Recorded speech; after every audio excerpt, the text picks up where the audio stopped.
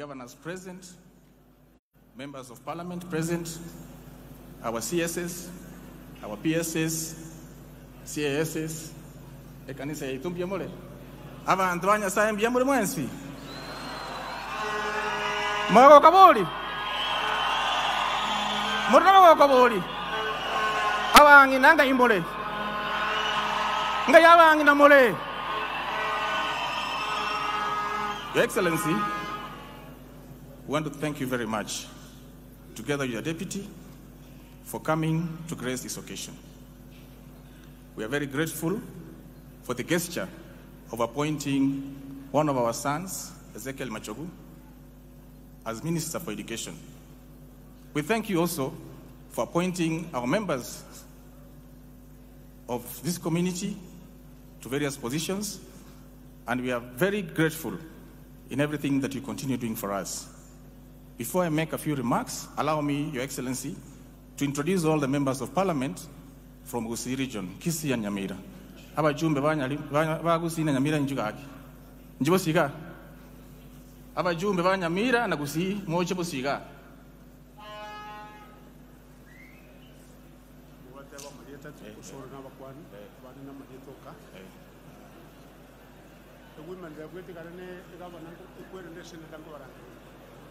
Esenge njo yechinsa mbali kukwana omoko nganjira mbatebya Marieta na seba akuru talibo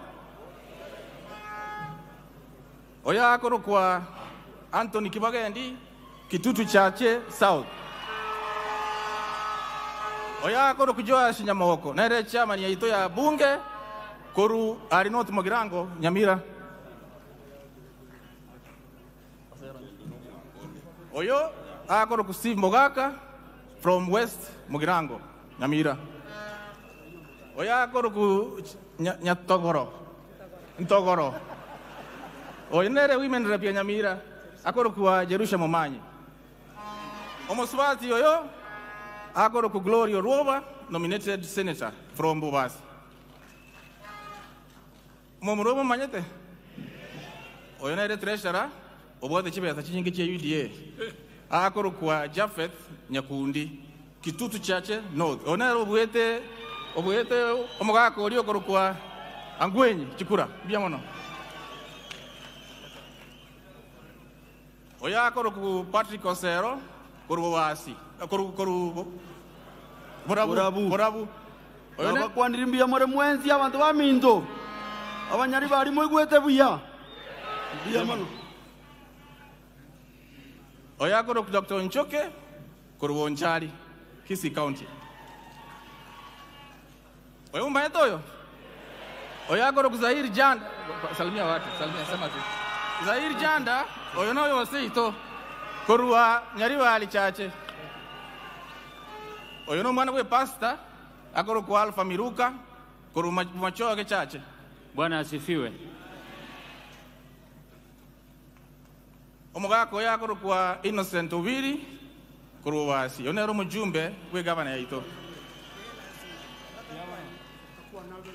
omongino moganja kwa nabere oyo no yose itoga akoro kwa Doris Donya Toto women rep Kisii kwana. Your Excellency and your Deputy President, asante. Thank you. All protocol observed. Chiswita timbi amore. Abaga kabaito mbi amore. Mbi amono. Mimi Your Excellency lazima niombewa mama maji. Tangu mimi nizaliwe, tumekuwa tunaambiwa maji ya Kegati. Jana tulikuwa huko. Na Your Excellency, kwa sababu wajumbe wanakuomba barabara, they cost up to millions. Governors wanaomba projects za billions. Mimi ningekuomba kama mama county tafadhali, unisaidie driller ya NYS. Wakati tunaongoja maji ya Kegati, mimi nikuje nyumbani nianze kuchimba boreholes, wa mama wetu wasiende mtoni, wamechoka. Pili, Your Excellency, ukienda pahali lazima uache zawadi. Kweli mimi sikupata barua yoyote ya TSC. Hapa ni Getacho Primary. Ajiri walimu wa BOG kwa niaba yangu nimekuomba, our dear President, Mr. William Samoei Ruto. Ndio wazazi wasilipe BOG kwa sababu mimi sikupata hata mimi unipe zawadi. Ntwaro bwero linga Ruto nankonya. Mwisho tafadhali, la mwisho. Tuko na shida ya stima na nimeona waziri wa energy yuko hapa. Sababu ya kukosa stima ni kwa sababu hatuna projects zile ziko na policy ya Kenya Power. 2021 tulipatiwa only 15 projects. Kwa policy ya Kenya Power, every county, every constituency inafaa kupewa 7. Hivyo unaona hizo 15 haziwezi tosha Kisii County ambayo iko na 9 constituencies. Tupea hata 5 tupate light. Usiku mzee akiangalia anaona mama ako sawa. Asante Your Excellency, Mungu akubariki. Thank you. Your Excellency, allow me to also recognize our MCAs. All MCAs, please stand up. All the MCAs from Kisii and other counties, please stand up. Kindly wave to the President. Your Excellency, we also have former members of parliament among us. Please, former members of parliament, please stand and wave to the President. We have Richard Tongi there, Opore, Jimmy Angwenyi, Chris Bichage, mbiyamano sana. Nindocho mogaka, nimbarocho mwenzi mbiyamano sana. Your Excellency, ordinarily, we would come with a very long menu of our needs. And I think you're now used to this. But as Member of Parliament, Your Excellency, I only have 2 requests. My first request is very simple. This school has produced 2 ministers. We have got Ezekiel Machaguia and we have Professor Sam Ongeri. They went to this school. Na kwa Kiswahili najua wanasema kinyozi hawezi kujinyoa. I'm requesting, Your Excellency, this school is renamed William Ruto Getacho Center of Excellence. Alafu tujenge block moja pale. Mimi kama Member of Parliament na hawa wajumbe wote tutafanya ground floor na foundation. Deputy President, wewe unajua mambo ya shares, ufanye first floor. President, ufanye second floor. So that our people will have a mark that you came here and left a center of excellence. My second request, Your Excellency, Keroka, Ivacho, Kiamukama. Abantu baminto, teba Keroka, Ivacho, Kiamukama. Your Excellency, that is a very simple road. 6.7 kilometers from Keroka to Ivacho. 11.8 from Ivacho to Kiamukama. Inside 20 kilometers, Your Excellency, you'll have touched the lives of our people. Please, Your Excellency, hatuna mambo mingi. Deputy President, mimi najua tumetoka mbali na wewe. Na unajua mambo ya shares. Sasa 2027 tutapiga hesabu tena tuone shares itakuwa namna gani. Na I'll tell you, we'll surprise you. Lakini I read a verse in the Bible. Matthew 20. Kulikuwa na tajiri moja akaita watu wakuje shambani. Wengine wakaingia saa 3 asubuhi, wengine wakaingia saa 6, wengine wakaingia jioni. Lakini wote wakalipwa sumuni. Nje nato waseni bukotewa. Your Excellency, kuna wale ambao watakuja serikali saa 6. Wengine watakuja saa 10. Lakini siku ya malipo tafadhali make it equal so that we are all the same. Your Excellency, lastly, tulifanya uchaguzi hapa, tukakimbia, tukashurutishwa, mnajua vile tulikuwa. But let me tell you, Your Excellencies, the church stood with you. Hii kanisa ilisimama na wewe. Sisi tukipita wanatuambia William Ruto atakuwa president. Sisi tunasema hapana, tuko na deep state.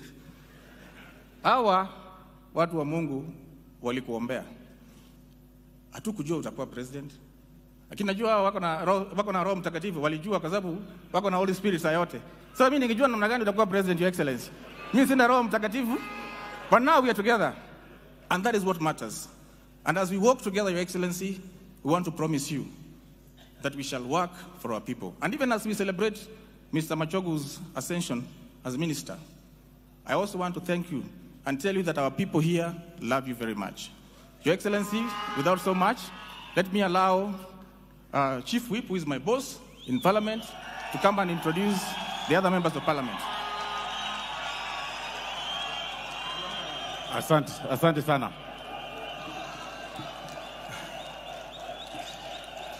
Your Excellency, the President of the Republic of Kenya, Your Excellency, the Deputy President, Governors present, Your Excellency, and all other leaders, all protocols observed because of time. Your Excellency, karibu sana Kisii. Abantu baminto nambe mo abageni bachira. Kero mugaka Machogu musiesi atebya abantu batenene. Ekwara atenenia aba minister abange, otenenia aba PS abange. Nambe mo nko basorora abana baminto. Muraibu ensanara na namba ibere nara. Serikali engemanichi pesa chionsi no chira. Ntoigwana ine. Ege entege tangani ntagete toba bororo totege rabara yaba. Ntoba abantu beburaburu ntuntuli bagere. Toba abantu bororo batali buraburu ekare megutane yero. Ekero na akorire gukwana yo. Your Excellency, nilikuwa nawaambia kwa Kisii waokoke, Yesu wanakuja very soon. Sikuwa na nishukuru sana His Excellency the President kwa heshima kubwa, kwa sababu ingawaje kama community yetu hatukuweza, hata kama ulikuja hapa Kisii more than 200 times in your campaign period as a deputy president, na tulijua ulikuwa na shida nyingi ukiwa deputy president, hata kama wa Kisii hatukukupatia ile tungefaa kukupatia.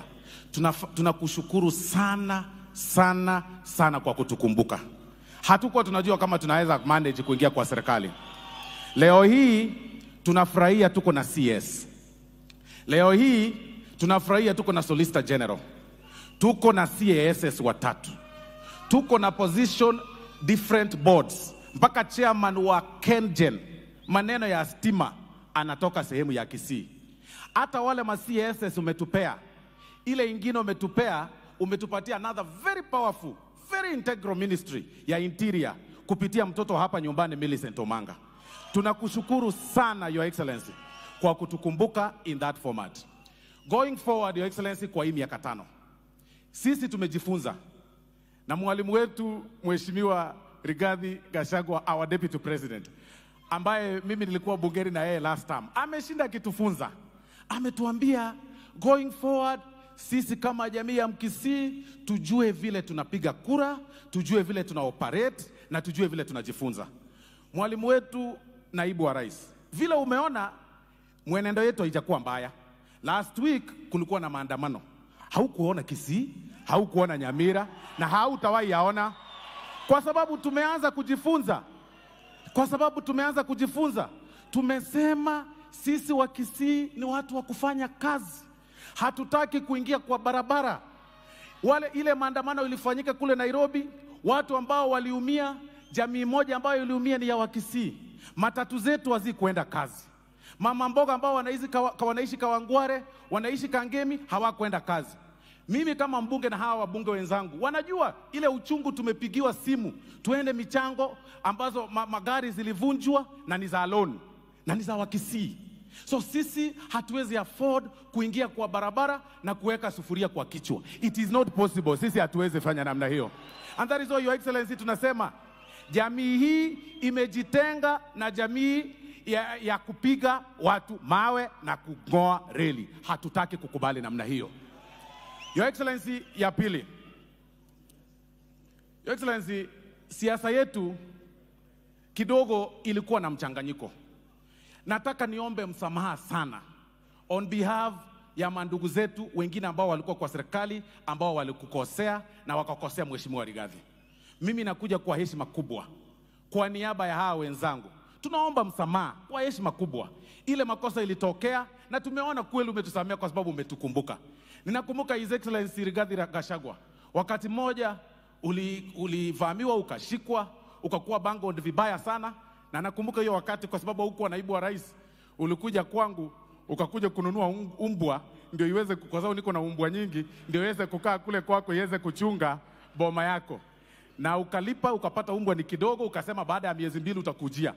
Hiyo pesa hujawahi kujia. Nilienda kuleta nikapata GSU kwa mlango, sasa nikajua kumbe serikali ilibadilika. Sasa hiyo pesa niachie tu kwa sababu ulikuwa umeilipa.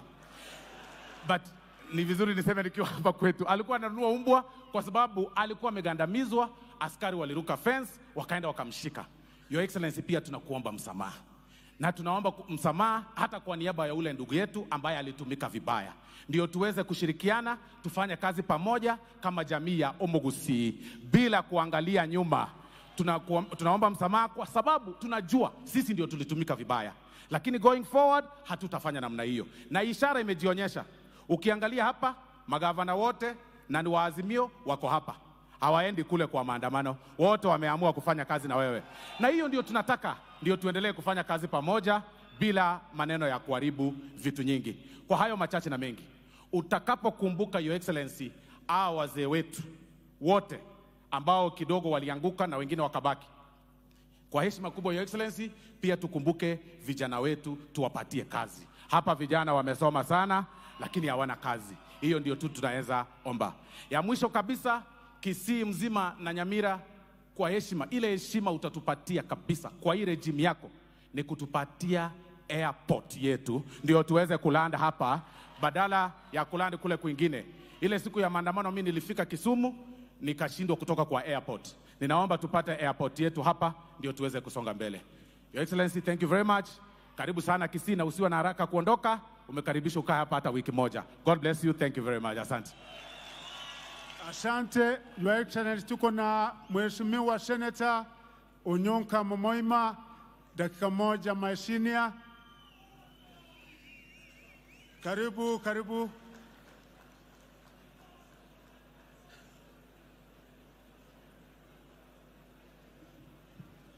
Mbiyamole.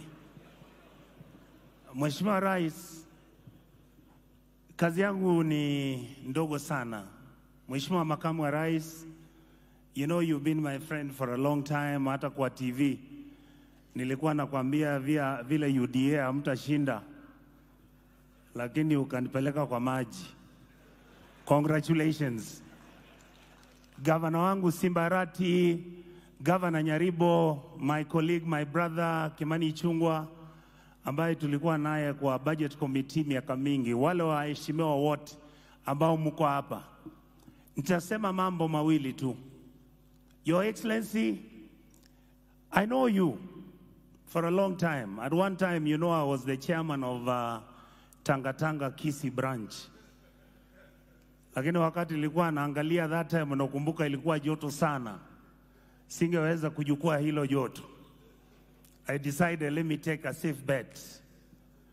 I'm elected now. Kazi yangu Mheshimiwa Rais ni kufanya oversight. Hii miradi yote ambayo unaleta, I will be talking about them as the oversight officer.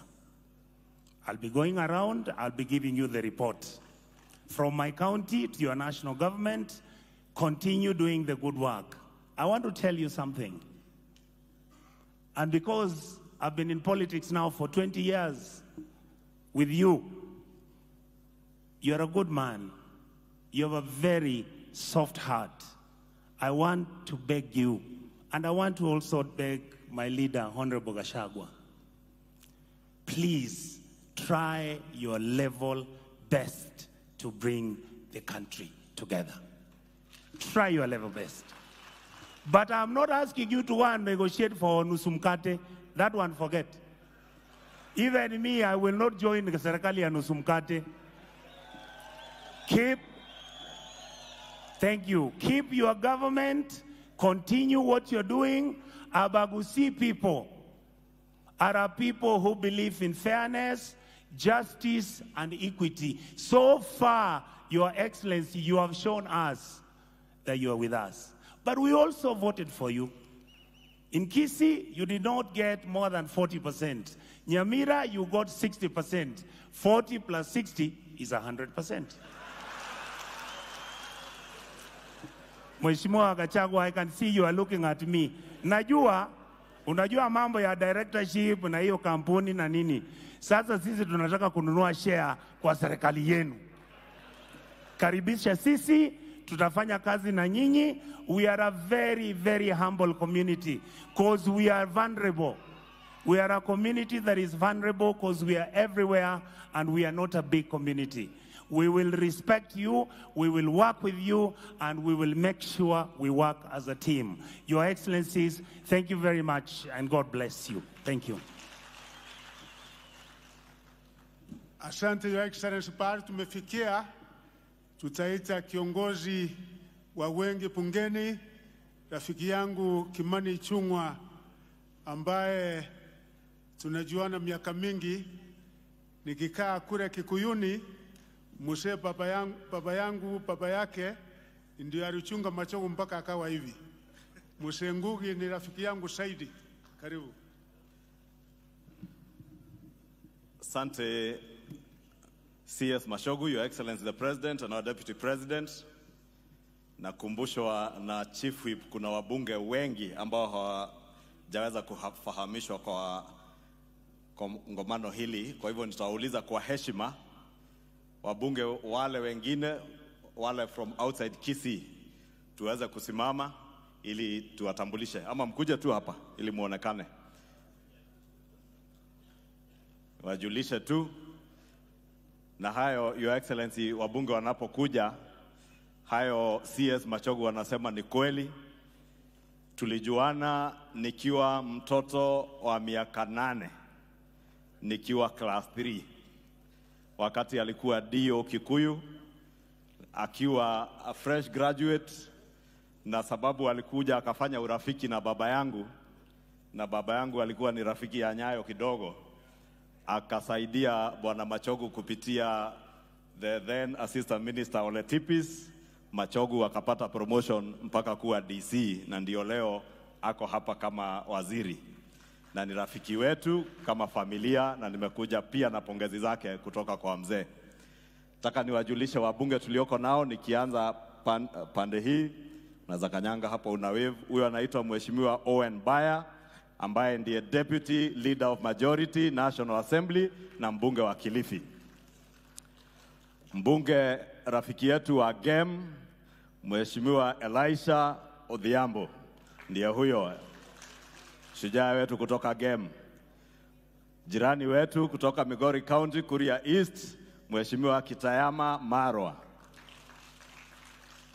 Mheshimiwa Senator Joyce Korir, ambaye pia ni Commissioner wa Parliamentary Service Commission. Rafiki yetu Mheshimiwa Abur, pia kutoka Migori County.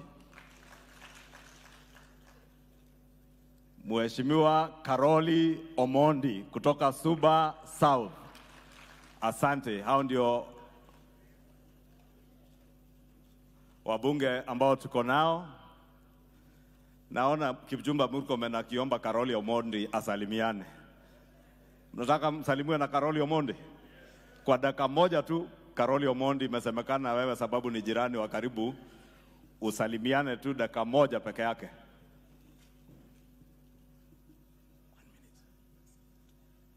Thank you very much, Your Excellency. Thank you very much, Deputy President.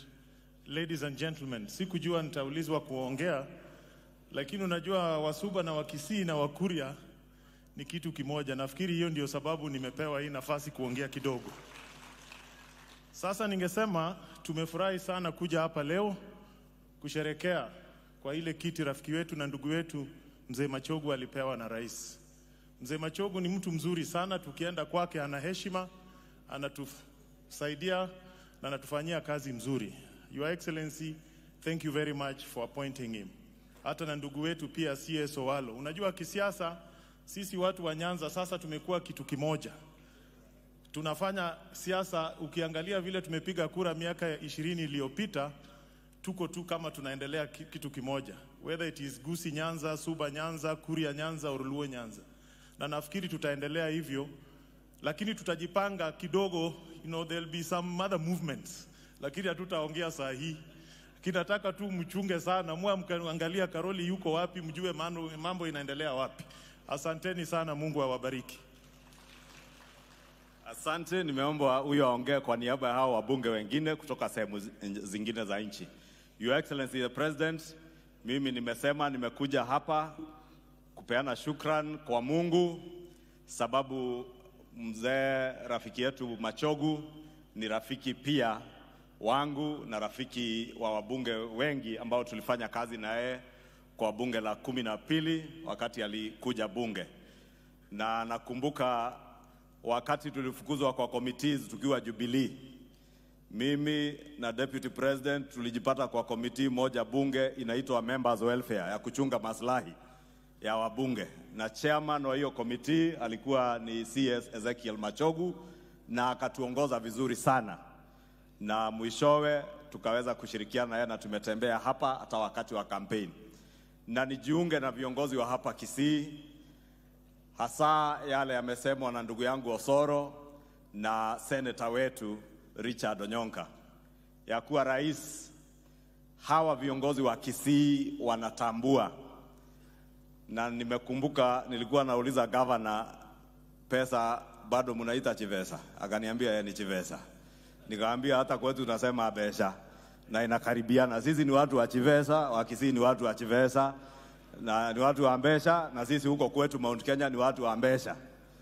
Na ndio maana Mheshimiwa Rais, unaona hawa viongozi wote kutoka governor mpaka senator, magavana, hata governor wetu wa Nyamira, viongozi wote wa Kisii wamesema lile jambo muhimu kwao.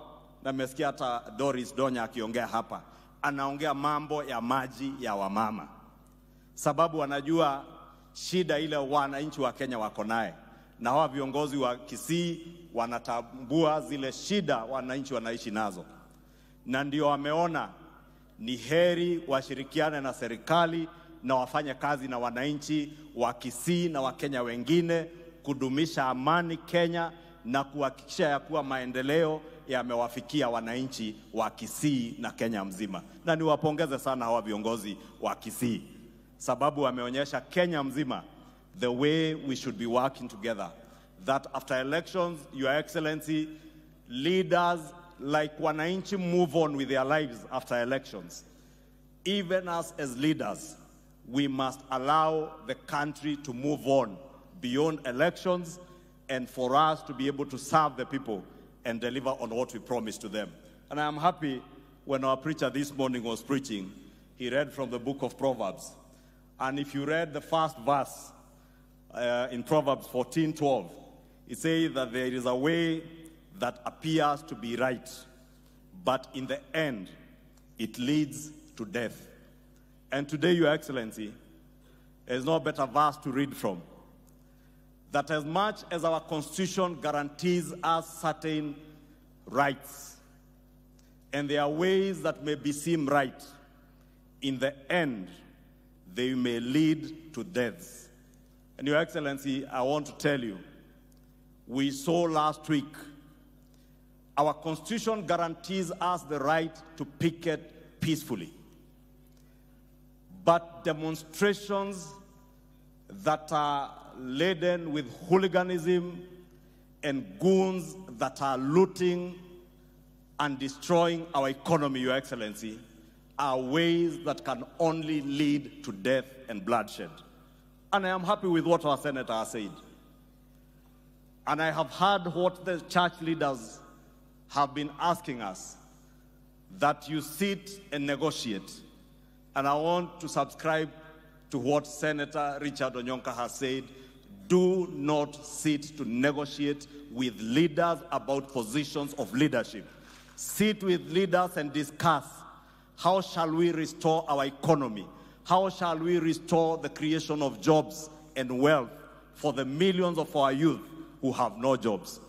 Your Excellency, nataka nikuambie, sisi kama viongozi kwa bunge, tutashirikiana, and we shall have that conversation in the right place, in the National Assembly and in the Senate, where my brother Richard Nyonka sits in, so that we discuss how shall we make sure that the cost of living comes down, so that when we say food prices are coming down and are high, and we intend to bring them down, Your Excellency, we must also know and realize that as food prices come down, huyu mwananchi wa kawaida, hata chakula, bei ya chakula ishuke chini leo hii rais, mwananchi bila kupata nafasi ya kazi hata kuwa na uwezo na mapato ya kununua ile chakula.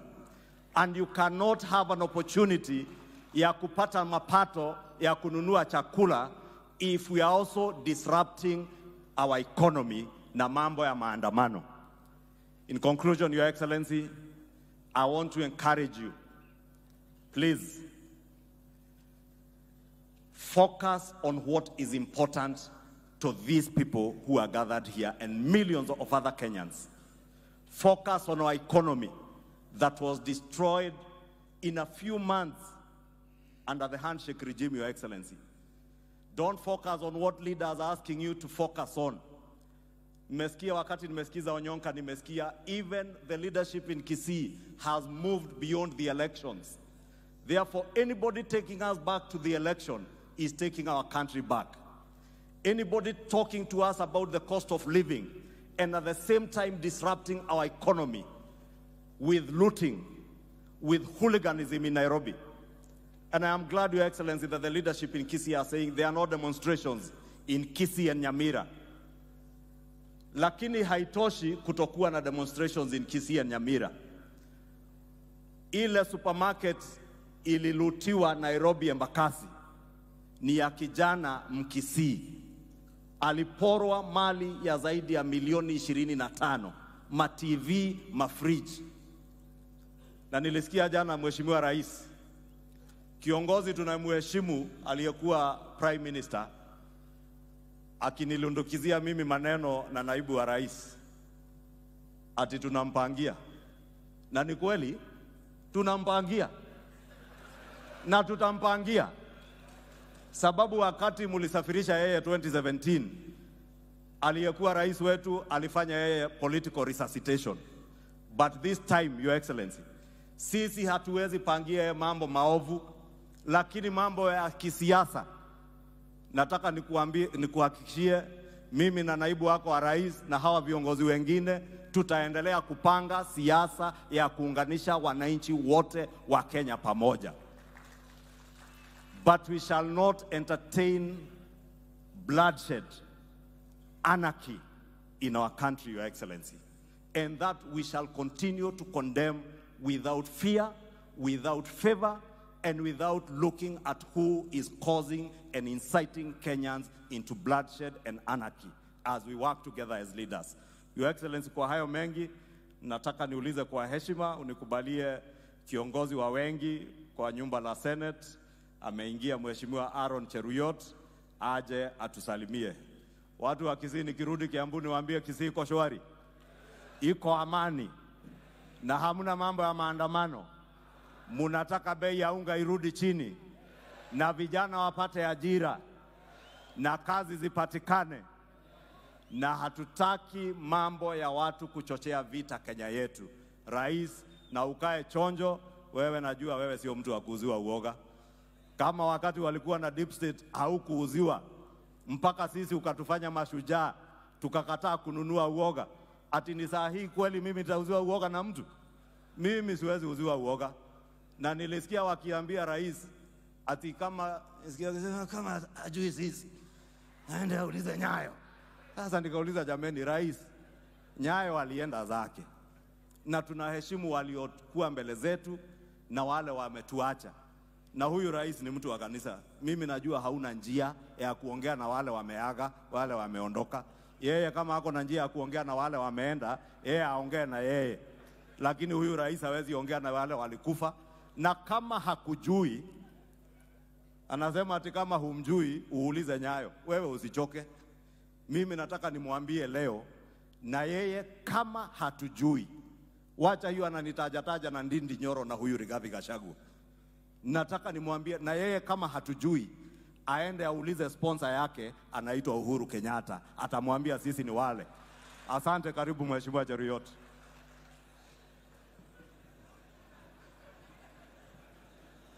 Asante, Your Excellency the President, Deputy President, kiongozi ambaye ametuleta hapa siku ya leo, Cabinet Secretary Ezekiel Machogu, viongozi na wananchi wa Kisii County. Naomba niwasalimu wote. Bwana Yesu asifiwe. Hamjambo. Asante. Ni Your Excellency, wakati walisema wabunge wa kutoka nje ya Kisii wasimame, mimi sikusimama.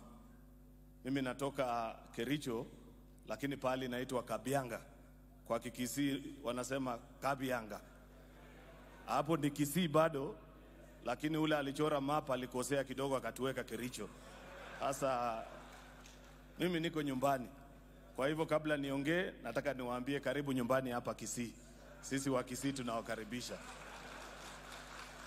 Ya pili, unajua nimechelewa kidogo Your Excellency, sababu nilikuwa na mabarua nilikuwa napeana hapa kwa njia.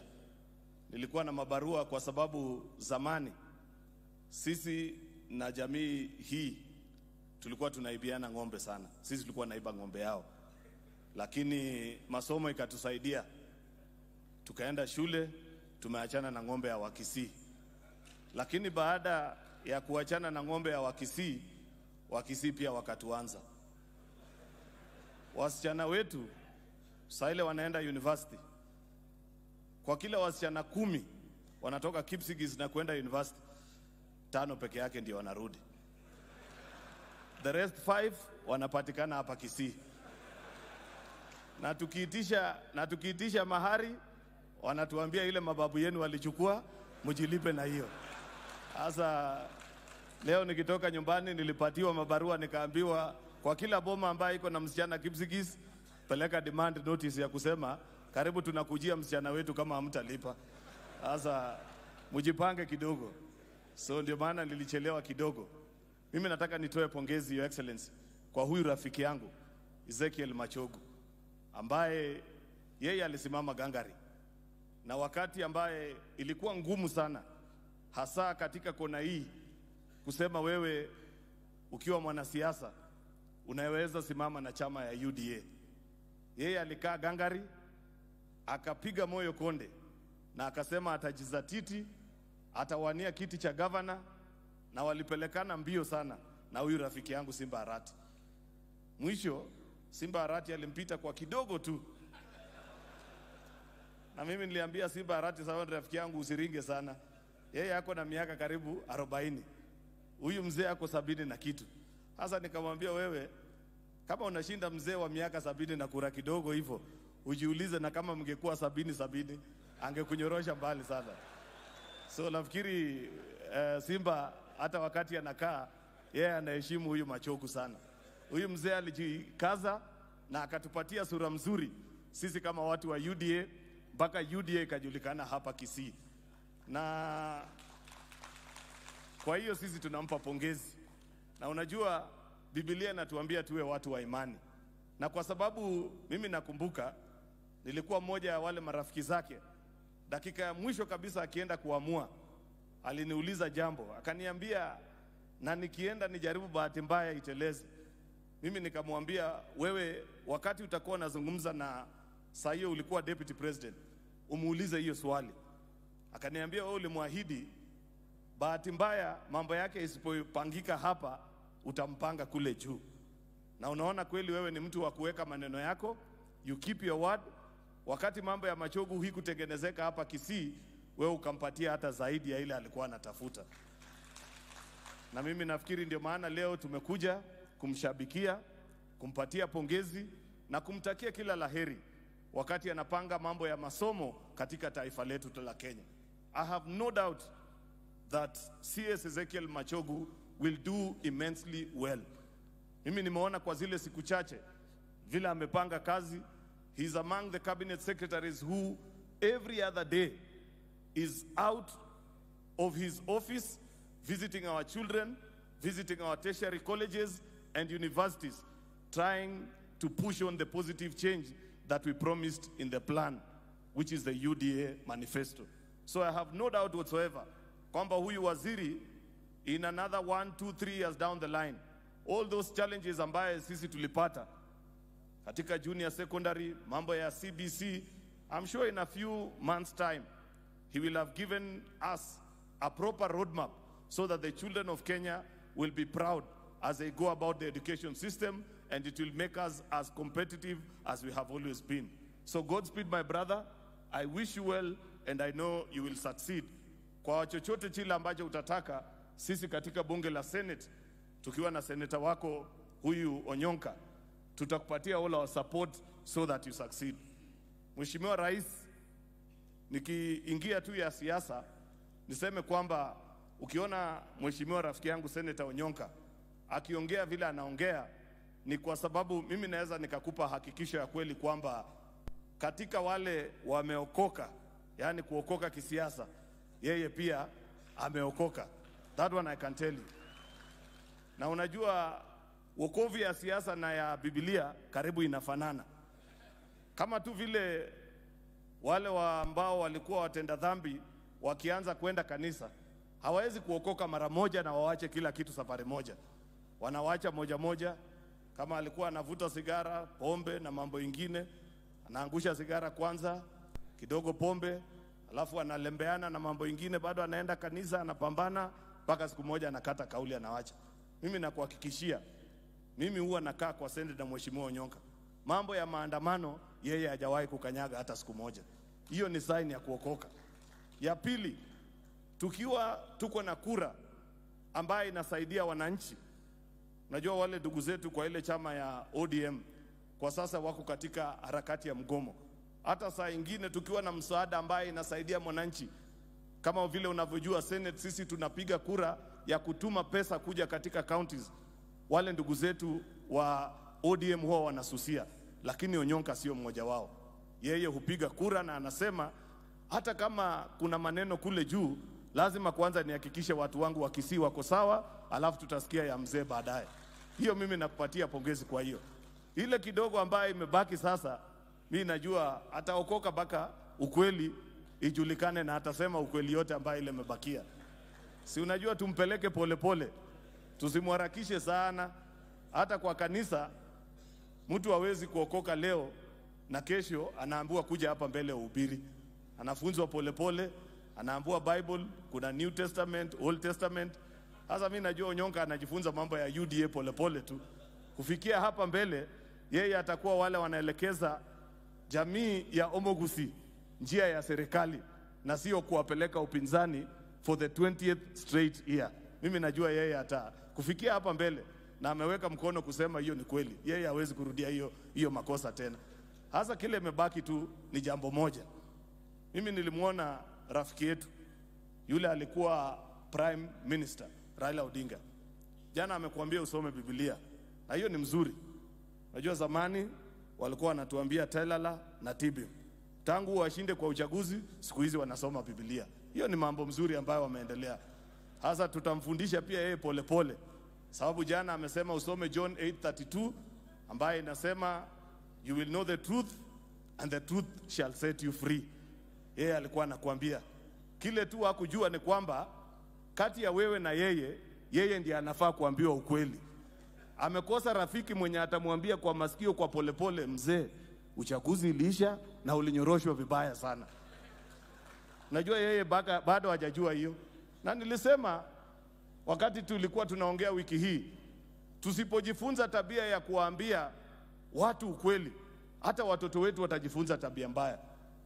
Itafika mahali wewe unaona tumefanya uchaguzi, imeisha vizuri, matangazo yametangazwa, wale walikuwa na pengine maswali wameenda kotini, wameambiwa tafadhali kama kuna pahali popote kulikuwa na dosari, wewe tuoneshe. Hawakuonesha. Koti ikasema hiyo ni hewa moto walikuwa wameleta, yani hot air ambayo walikuwa wamepeleka kotini. Hakuna chochote. Baada ya hiyo ati mtu anarudi kwa barabara na kusema kuna mtu amemwambia na isemekane ni nani, ati yeye alishinda uchaguzi. Na sasa kwa sababu ya hiyo yeye anaandamana, anafunga barabara, anatupa mawe na kuumiza watu wa watu.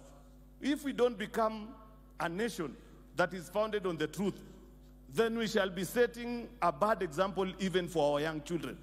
If we encourage this behavior, I tell you the truth, even young children will sit for KCPE or KCSE exam. Na wakati matokeo inatoka, akiangalia kwa simu ya baba yake anaambiwa umepata D+. Yeye anageuka na kuwa mkali sana, anasema hapana, hiyo ya NEC mimi siamini. Kuna rafiki yangu mwingine ameniambia mimi niko na A, munipeleke kwa university. Sasa, what kind of a country shall we be living surely for our nation? So tafadhali, let us be truthful, let us be people who respect the rule of law.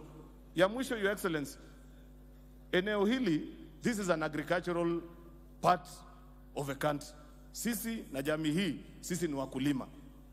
If you go pahali mbele hapa inaitwa Kaplong, at 5 in the morning, ama hata saa 10 asubuhi, unapata malori inapanda kuelekea Nairobi. Imejaza ndizi, miwa, mboga, na mambo mingi, avocado. Hawa Kisii ni wakulima. The same way can be said about sisi kutoka pale Kericho. Wakati huyu mzee anaweka maandamano Monday, kama hii Monday ya last week, lori zinaenda zinasimama pale Narok, inashindwa mahali ya kwenda. Na sasa unasikia ametangaza, anasema anataka kufanya mara 2 kwa wiki. Sasa mkidurudishia chakula yetu mara 2 kwa wiki, hawa jamaa wa Kisii nyumbani mtakula nini jameni? Huyu mzee ambiwe ukweli ama asiambiwe? Nimewauliza, ambiwe ukweli asiambiwe? Sasa sijui tutatuma nani kwa hii mkutano ya leo. Ni kama wanakuelekezea kidole wewe Simba Arati. Ni kama vile mimi naona hawa watu wanasema wewe ni rafiki yake. Sasa wanasema sababu akikuja hapa Kisii wewe huwa unakaribisha yeye. Leo jioni baada ya hii mkutano, wewe tafuta mzee, kalisha yeye chini, mwambie akileta maandamano, miwa, avocado, ndizi na mboga ya Wakisii haiwezi kuuzwa kule Nairobi kukiwa na maandamano. Na hawa ni wakulima. Watu wetu wanaumia. Kama hakuna jambo yoyote, yeye aambie rais kwa kipolepole. Na mwambie tafadhali nisaidie hapa na hapa. Sababu hata hii maneno yote wanasema ati Kenya nini. Nyinyi msidanganywe. Hawa watu wanatafutia matumbo yao. If you look at all the appointments they made during the time for the handshake, walikuwa wanaweka watoto wao na mabibi zao kwa kazi. Kwa hivyo wewe ukiwa kijana unadanganywa ati uende kwa maandamano, shauri yako. Wewe kama anapenda vijana, juzi wakati kulikuwa na uchaguzi ya Iyala, angechukua hata msichana mmoja wa Kisii hapa na mulipatia yeye kura zaidi. Badala achukue mtoto hapa nyumbani, yeye anaweka msichana yake. Kalonzo anaweka kijana yake. Wale wengine watoto wao. Sasa mtoto ya maskini ni wa maandamano. Mtoto wao wa principal ni wa kupelekwa kazi Iyala. Situwaambie imetosha hiyo ukora yao, waachane naye kabisa. Siwawache hiyo ukora. Waambiwe ukweli wasiambiwe. Bas, kwa hivyo hiyo imetosha.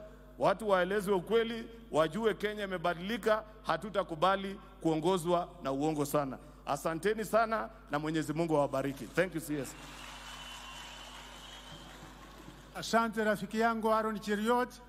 Sasa imefika wakati wa kumwarika rafiki yangu, ndugu yangu mdogo Simba Arati, gavana wa Kisii County, naye afika neno machache. Karibu, Your Excellency Governor.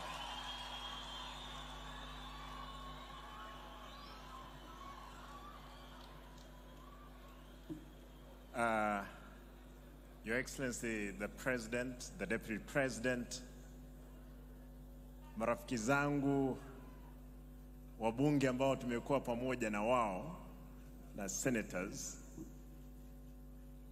na abantu baminto mbiyamole. God is good, and all the time. Ntaransa tigantebega lero abageni bakirega abageni kibakirega iga etutaete tokore n'abaminto babugere mwaroche bakagunse umugako yakabakiregento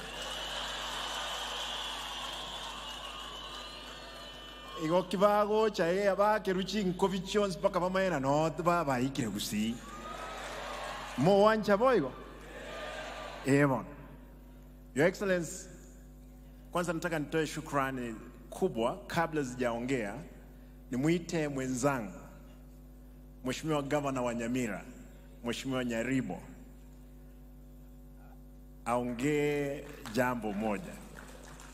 Huyu mzee karibu.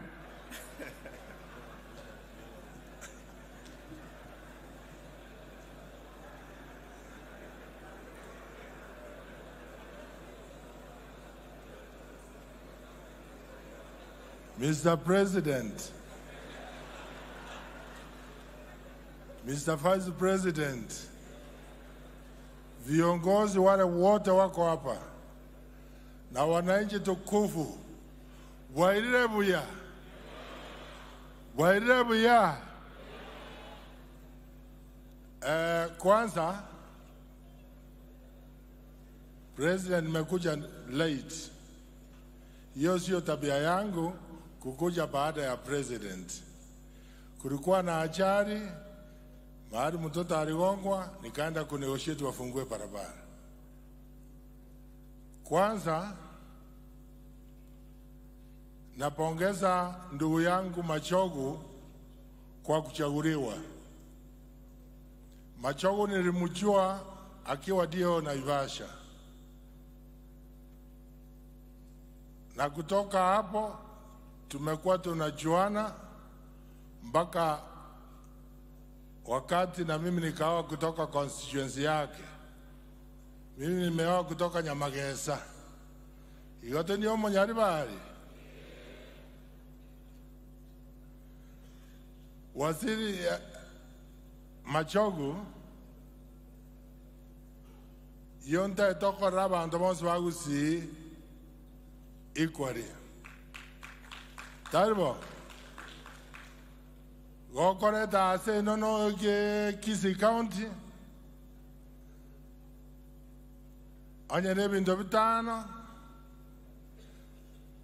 na Nyamira ba bitano. Talbo ngaki mwakiri nyaiga momanyete siasa ya chenjirie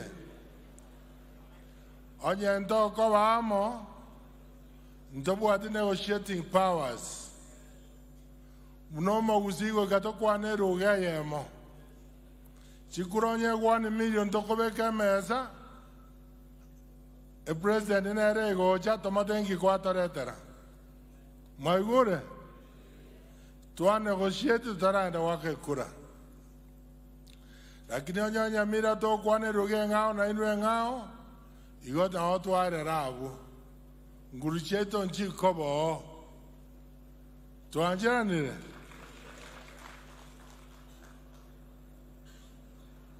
Mtukufu Rais, niko na jambo tatu peke yake.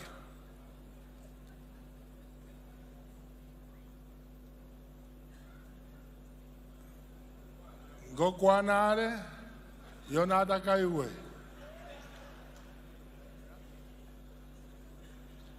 Wacha kusumbua rais.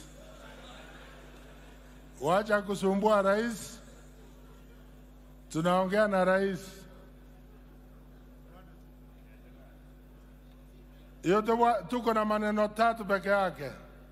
Kwanza, asante kwa kukuja hapa Gusii. Kukaa na sisi, tuongee, tujuane zaidi.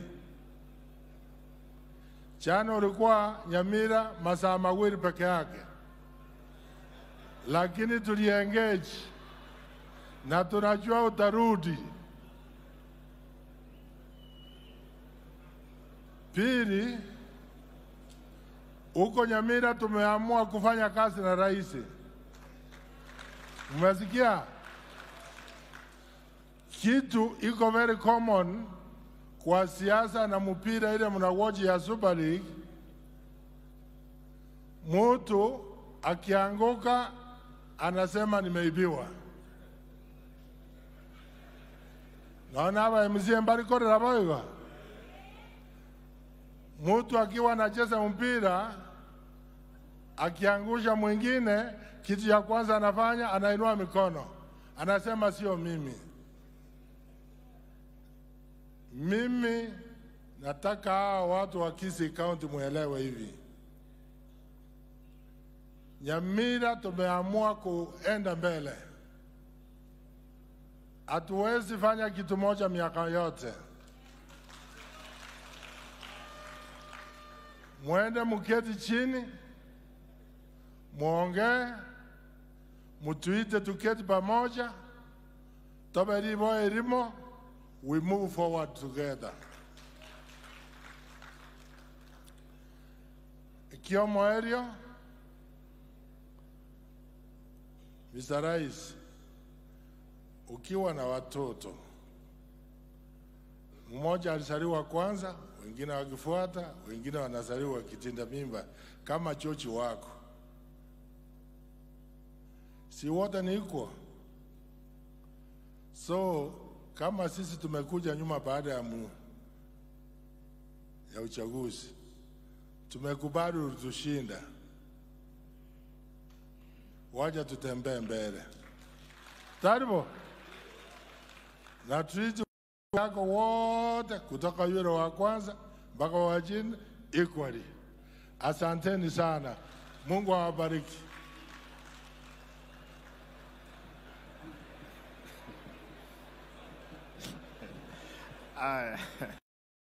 Ni gavana wa Nyamira.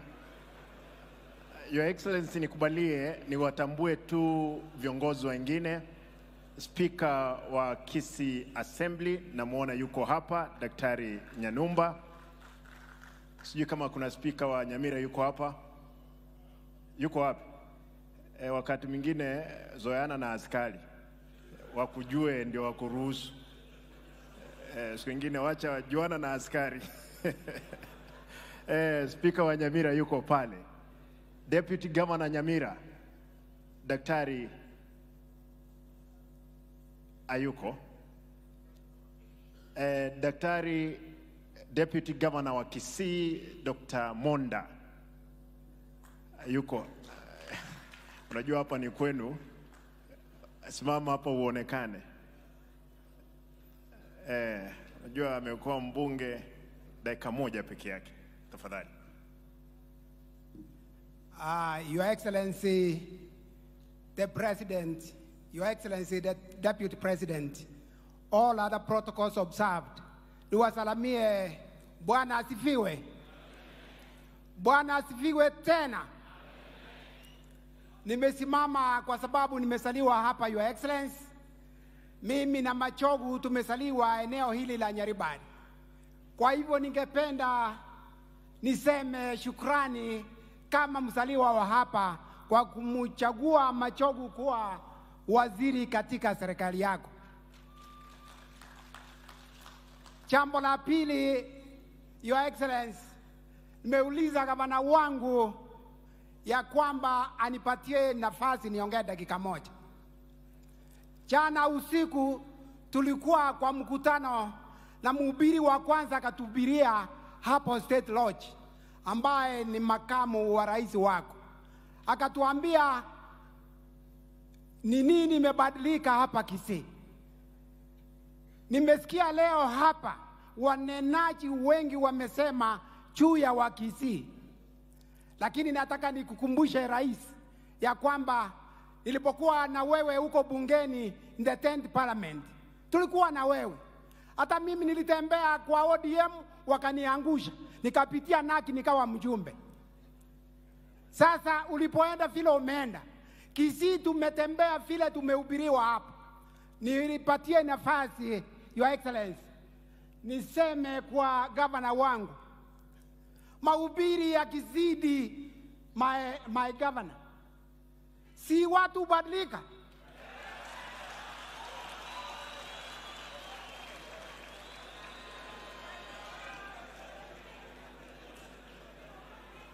Kwani tutakuwa tunahubiriwa na sisi roho zetu zinakuwa ngumu na tusifuate mwenendo ya watu wetu. Tubadilishe mwenendo ama tusibadilishe? Tubadilishe ama tusibadilishe?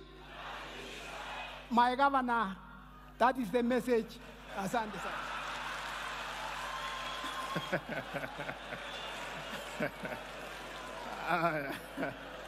Najua Your Excellency, nataka niseme kwamba asikie hiyo mwenendo nitaijua vizuri. Kwanza Your Excellency, nataka nichukue nafasi hii nikushukuru sana kwa dhati, kwa sababu vile wanenaji wengi wamesema, wewe ni mtu mkarimu kiwango kwamba ndugu yetu, ndugu Machogu ni mzee mkubwa, amenishinda miaka zaidi ya 30, na ni mzee ambaye tulishindana na yeye. Ndugu yangu Cheriot, ni Cheriot alisema hii ama ni nani?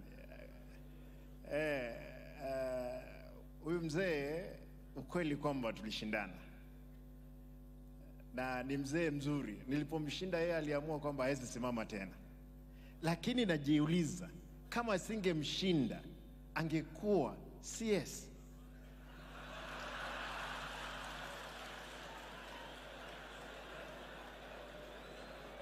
Kwa hivyo wakati mwingine hizi vitu ziko pande mbili. Unajua wakati mwingine kuna mibaraka, mlango umefungwa, dirisha imefanya nini? Umefunguliwa. Kwa hivyo ndugu yangu nilimshinda vizuri, na ni mzee, ana maneno mengi, hata hakufikiria mambo ya kwenda kotini ama sasa kusema yale Murkomen anataka ama kufanya maandamano. Nataka najua watu wanasema Kenya sihami, mambo mengi yako Kenya ni mazuri. Na sisi kama wazalendo wa Kenya, kuna wakati inafika. Jana nilikuwa naelezea Mheshimiwa Rais hapa kwamba mkiwa uwanjani mtacheza, alafu timu moja kama unaenda kuscore the goal, mmoja apige na mkono hivi ingie, ref ameona ni goal na amepiga firimbi, si hiyo ni goal?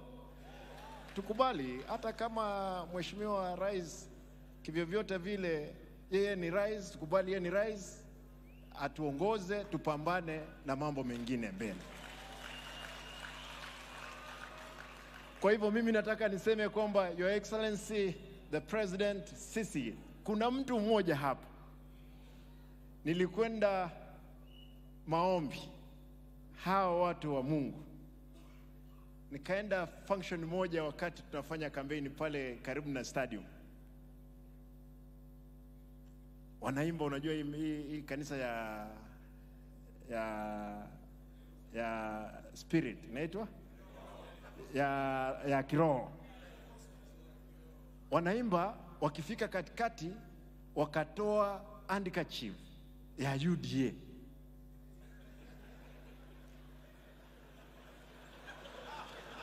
Huyu Pastor Murwabe,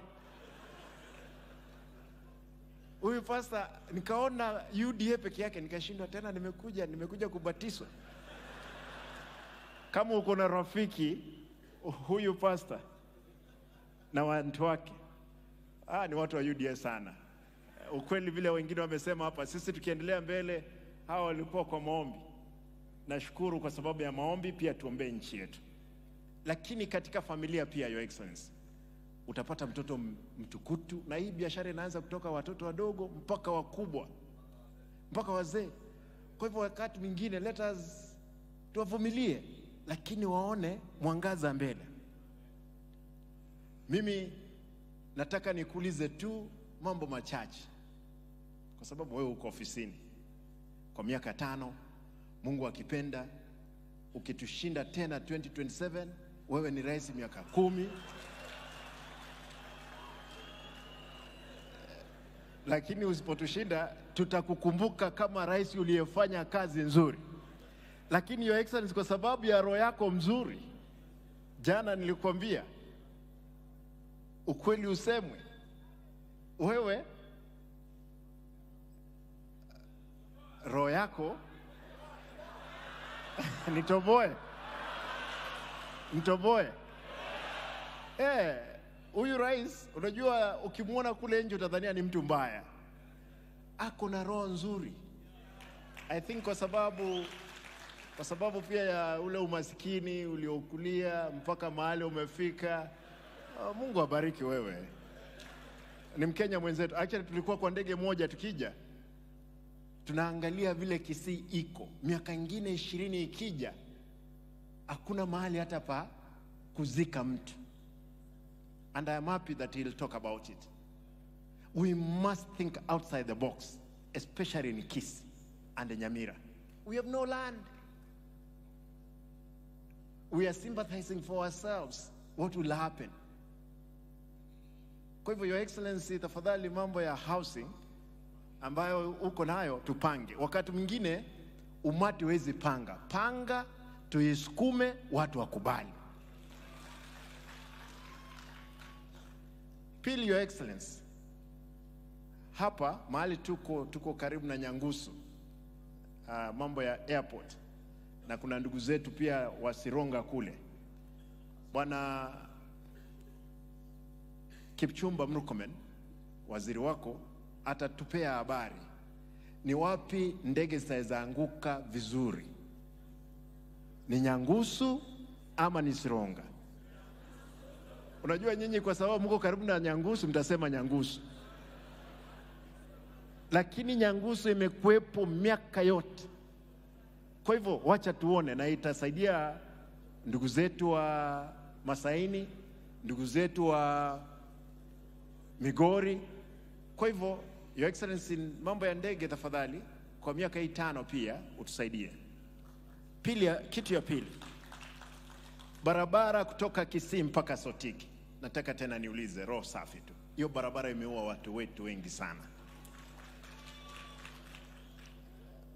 Waziri wako yuko hapa, Osoro, wewe ndio huko chief, ndugu yangu. Ile kitu utafanya, tushirikiane pamoja, muhakikishe ile barabara imekuwa dual.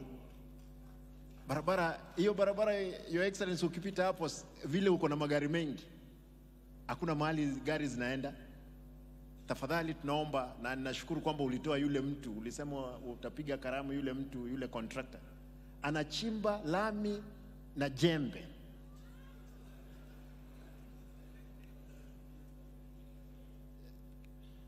Your Excellency, nataka niulize kitu cha pili, kwa sababu mimi kama gavana lazima niulize haya kwa niaba ya watu wetu. Kuna hospitali kupitia University ya Kisii na ushirikiano wa karibu wa ndugu zetu wa UK, ambao Mheshimiwa Rais tulikuwa tupewe bilioni 400. Uzuri kwamba cabinet yako imepitisha karibu bilioni 150, na iko hapa Nyaribari tena. Tuko na ekari. Yule mzee alikuwa gavana wangu, alihakikisha kwamba amepeana shamba. Naomba tafadhali, Your Excellency, hiyo process ianze. Wazungu, there is no, and you know, people are talking about it is a loan. It's a high concession facility we are getting without interest. Tunaomba tafadhali, hii ikiingia hapa itasaidia ndugu zetu hawa Wajaluo tumeona hapa, itasaidia Waluya pande ile, itasaidia ndugu zetu wa Kale pande hii na Wamasai pande hii. Tafadhali, hiyo ni hombi tunaweka mbele yako. Hospitali, na shukuru kwamba ulikubali vyombo vya hospitali ya Mother Child Hospital. Na mimi na promise kwamba nitahakikisha kwamba imeisha kwa miezi 3 ijayo, ndiposa nipokee vyombo vya kutibu hospitali yetu ya level 5.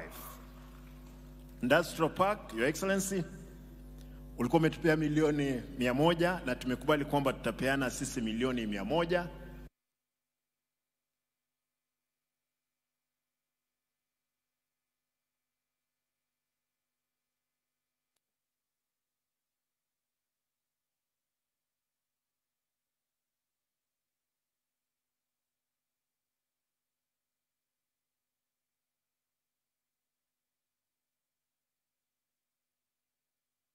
Kwa hivyo industrial park, Your Excellency, sisi shamba iko hapa Nyantrago, na nimekumbuka pia Nyantrago tumesema tutatafuta ekali 50 ndiposa tuone kama tunaweka kituo cha askari hapo, ndiposa tuhakikishe kwamba tumetengeneza mji wetu wa Kisii Town.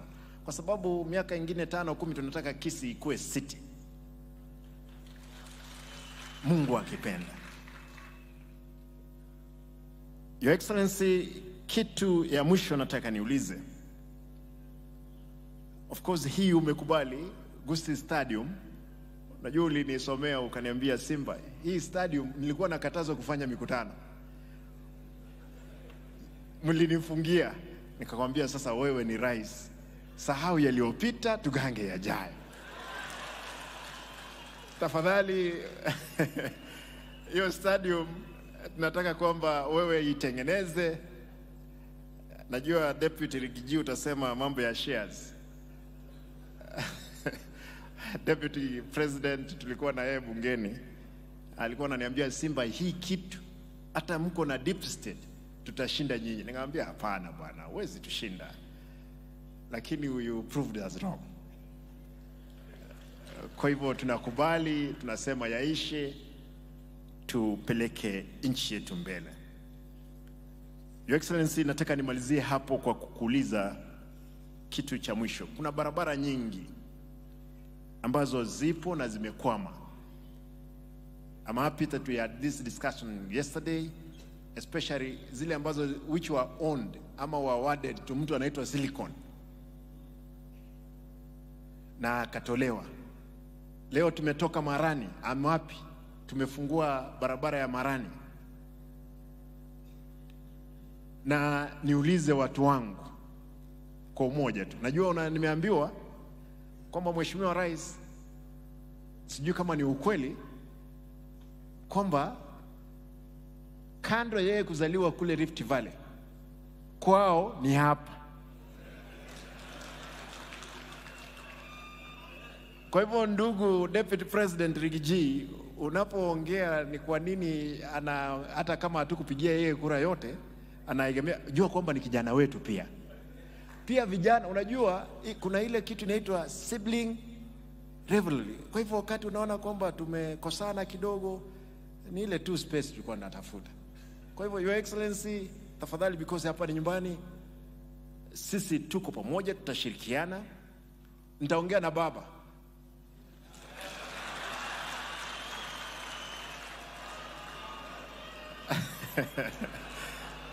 Nitaongea na baba. Tukae chini. Baada ya yeye tuongee na yeye, ndiposa tujenge taifa. Mimi kabla sijaingia ODM, Mr. President, you are in ODM. Wewe ile kura ya 207 niliona vile ulikuwa na joto KICC. Hakuna mtu angekuzuia, lakini sasa ODM pia kwa upande mwingine tumepata rais.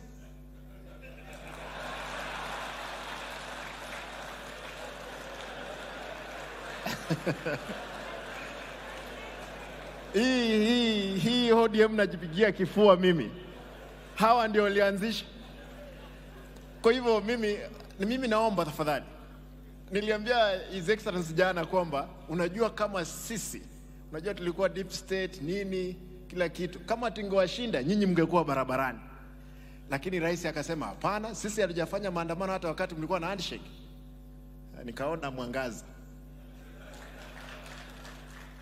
Na Kisii tunasema kwamba sisi tuko na chakula, tuko na miwa. Njaa haiko sana Kisii. Kwa hivyo sufuria hatutabeba kichwani.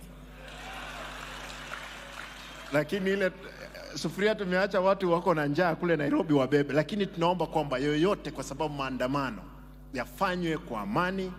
Nchi zote nyingi zinafanya maandamano, lakini sio ya kuharibu mali ya wananchi. Kwa hivyo maandamano yoyote ambayo yatafanyika, nataka niseme lazima yafanyike kwa kadri na sheria za nchi.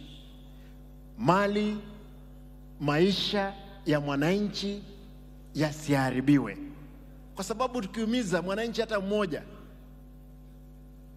kama vijana wetu ambao wanafanya biashara Nairobi, Your Excellency, we are the leading in the matatu industry. In other businesses, actually, unani ameisema vizuri sana, Cheruiyot. Maandamano yakifanyika Nairobi, mboga yetu yote inaharibikia wapi? Narok. Tafadhali tunaomba kwamba waandamanaji lazima tukue pia na nidhamu kubwa wakati wowote ule. Mheshimiwa Rais, nataka nimalizie hapa, lakini nataka nitoe shukrani zangu za dhati kwa kumpea mzee Machogu kiti cha elimu. Umepea watu wengi, unajua mpaka tunaona aibu kwamba wewe ulipeana nyingi. Dada yetu hapa Millicent Omanga, unaona amekula kama Kisii. Sisi ndio Kisii sasa, kumwona ndio Kisii. Na wale wengine wote, ndugu Mangi, aliyekuwa deputy governor, ndugu yangu, asante sana. Na Mheshimiwa President, choo ya matoke yanatoka hapa. Nilikuomba jana na ukakubali utapea kitu atembee. Tafadhali tutashukuru sana. Asanteni. Tigambo lieke kusi. Mogogete president yerega. Kabisa. Tiga tubwatirane n'abarayi bande bonse trosi gusi yeto na Kenya ngima. Mbiyamono Nyasaye abaseseni. Asante sana Your Excellency. Kwa kimira yetu wa Kisii tunaheshimu wasee sana. Tuko na elders wetu, Mzee Steve Omenge, Mahinda ndio patron, Mzee Jared Kangwana, Mzee John Simba, Mzee Matundura Raka. Tulisema tu kwa dakika moja, Jared Kangwana, dakika moja peke yake tafadhali.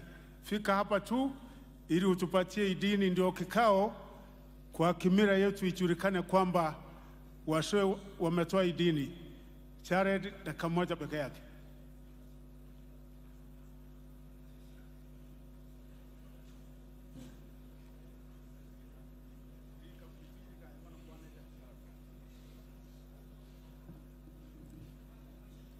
Thank you.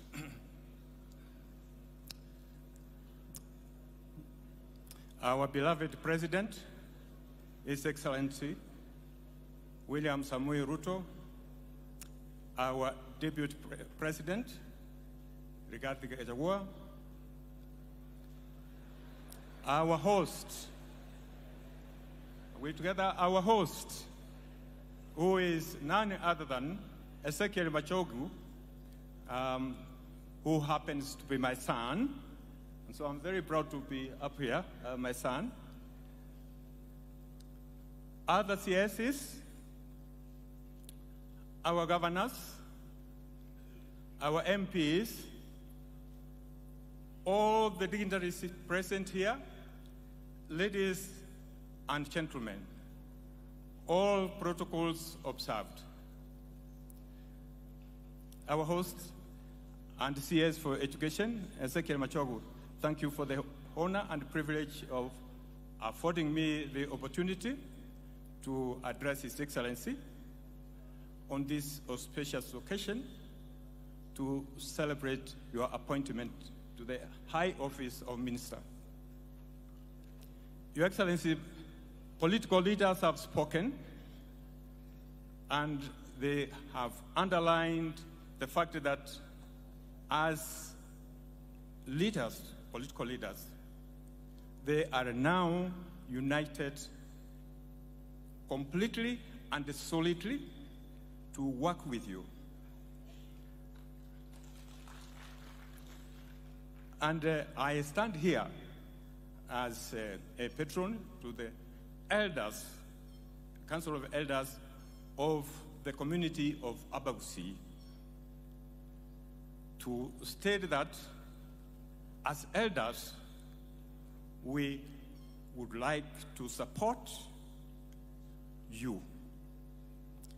We'll work with you. And so when you are dealing with political leaders, because they have different views, different ideas, and sometimes a competition of ideas, when it comes to elders in Kisii, you can rest assured we are with you. So hawa wakikusumbua sana, tafadhali President, tuko. Tuite tu, tutakucha, tutalainisha hawa. Tutalainisha hawa. And to Your Excellency, and I'd like to, on behalf of my fellow patrons and on behalf of the Council of Elders, if you could stand please for a minute, so all of you, so rise aone, nikuna watu, we have people. So these people, Your Excellency, they hold the community together. And with them, you can't go wrong. Thank you very much. We want to welcome you, Your Excellency, as one of our elders. Ndio sababu kubwa nimeambiwa nije nisungumuze hapa kwa jukwaa. Ni kweli. And at an appropriate time, we will undertake ceremonies to welcome you into the community.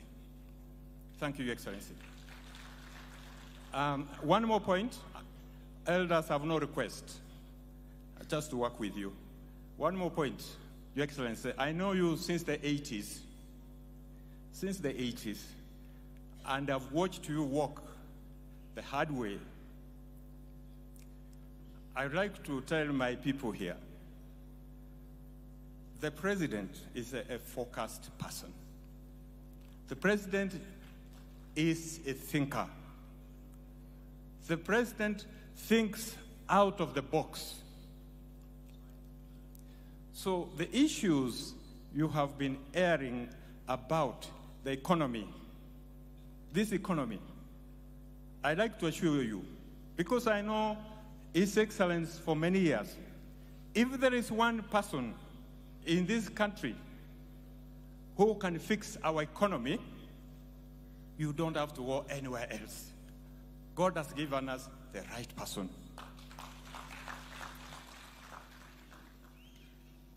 Your Excellency, in 1 year's time, if I'm proven wrong, I'd like to come here and apologize to our people.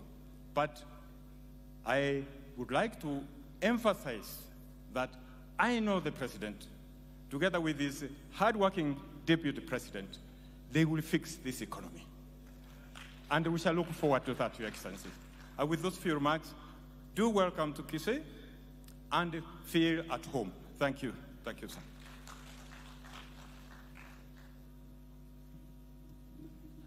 Asante, Your Excellency. Kuna wenzetu wengine ambao wamefika, PS wa Trade, Alfred Kobudo yuko hapa, asante kwa kufika. Your Excellency, wale tunafanya kazi pamoja, Chief Executive Officers, Senior Officers in the government, particularly in the Ministry of Education, wote wako hapa. Vice Chancellors nimewaona hapa wengi. Mheshimiwa Akama, Vice Chancellor yuko hapo. Vice Chancellor wa Nairobi, the University of Nairobi, Professor Kiama yuko hapa na wengine wengi. Your Excellency, ningetaka niseme tu mawili kwa dakika moja. Ya kwanza ni kutoa shukrani kubwa kwa Mwenyezi Mungu kwa ile nafasi ambayo amekupatia kuwa rais wa Jamhuri ya Kenya, na kupitia kwako na kwa uwezo wake Mungu kunipatia nafasi kutumikia Wakenya kwa serikali yako kama waziri wako wa elimu. Hiyo ni heshima si kwangu peke yangu, lakini kwa jamii ya Abagusi. Hakima wogete talia maskani manana Abagusi. Mheshimiwa Rais, mimi usema Mungu utenda maajabu. Miaka 65 iliyopita, tarehe 22 mwezi ya 9 mwaka 58, wazee wa hii kijiji walishuhudia kitu ambaye ilikuwa ni maajabu. Mzee Mbaki ndio alitawazwa kuwa chief siku hiyo, na siku hiyo akitawazwa kuwa chief, siku hiyo ndio Machogu akasariwa. Wase wanajua ndio Machogu akaitwa mtawala kutoka siku hiyo. Your Excellency, ningetaka nikuhakikishie kitu moja. Wakati Yesu Kristo ambaye ndio mwokozi wetu alichagua wale watume wake, alichukua watu kawaida. Yule ambaye umechukua kama waziri wako wa elimu ni mtu kawaida, lakini wale waliweza kufanya vitu si ya kawaida kwa uwezo yake Mungu. Na mimi kwa ushirikiano na wale ambaye umepatia mimi katika ministry ya education, na wahakikishia Your Excellency, nitafanya bidii, nitakushauri kwa kila njia, na kwa uwezo wake Mungu yule naomba kila wakati elimu tutaipeleka katika sehemu nyingine ambaye ikuwa naye. Tutaipeleka mbele kwa uwezo wake Mungu na kwa ushauri wako Your Excellency. Ya pili, Your Excellency, ambaye ningetaka kutoa shukrani kubwa, uliweza kutembea area hii, umefanya arambe katika kanisa hapa constituency hii, unakumbuka makanisa yote ya SDA. Your Excellency, ulituma Deputy President hapa, tulifanyia mkutano hapa kwa hii kanisa ya Gesusu, ukatuma elimu 600. Tena ulinipatia elimu 500, nikaenda kanisa ngine iko hapa karibu inaitwa Kerubu. Your Excellency, tulikuja na wewe ukajenga mashure, kanisa ya Catholic ukatupatia milioni 3. Your Excellency, ukaja ukakomishoni parapara ya kutoka kure Ketengereiri, Ramasa mpaka Riombaso. Tena hao wakisi wakasema kwamba ndio asante, umetufalisha shati, lakini nakumbuka wakasema iko kitu moja, wakasema tumefaa shati lakini rongo trosa kuna. Wakasema kwa jamii kimila ya Wakisii lazima mwanaume afae suruali pamoja na shati, si ndio mlisema? Your Excellency, tunashukuru kwa sababu ile yote lisimama kwa uwezo wake Mungu. Tuko na imani ya kwamba sasa itaendelea. Mwisho, Your Excellency, unakumbuka Riatirimba hilo ulikuwa unasema kila wakati ile TV tiko hapa karibu, ukasema milioni 100 itolewe, lakini wale wengine wakasimamisha. Wakati uliweka mimi kama waziri wako, tumetoa milioni 32 kule, inaendelea na hivi karibuni utakuja kuifungua. Kwa hiyo mengi, Your Excellency, mimi na wenzangu katika Ministry ya Education tunakuhakikishia kwamba yote iko sawa. Mimi kwa uwezo wa Mungu yule ambaye naomba, yule Mungu moja, sitaanguza wewe. Your Excellency, mimi sitakuaibisha, mimi sitaibisha jamii ya Gusii. Na Wakisii tumekubali tutafanya kwa umoja, tutaheshimiana, na utaona ile upendo ambayo tutakuwa nayo kwenda mbele. Na kama nilisema juzi, tulipata C, lakini kwenda mbele utapata A. Mwanchire kujimotonyore mwanchire ngomurangu noyo Maso William Samoei Ruto kakingoro kingama okoiga. Sasa kwa heshima kubwa tumukaribishe naibu wa rais wa Jamhuri yetu ya Kenya Rigathi Gachagua aweze kutuongelesha na kumkaribisha His Excellency the President of the Republic of Kenya. Welcome.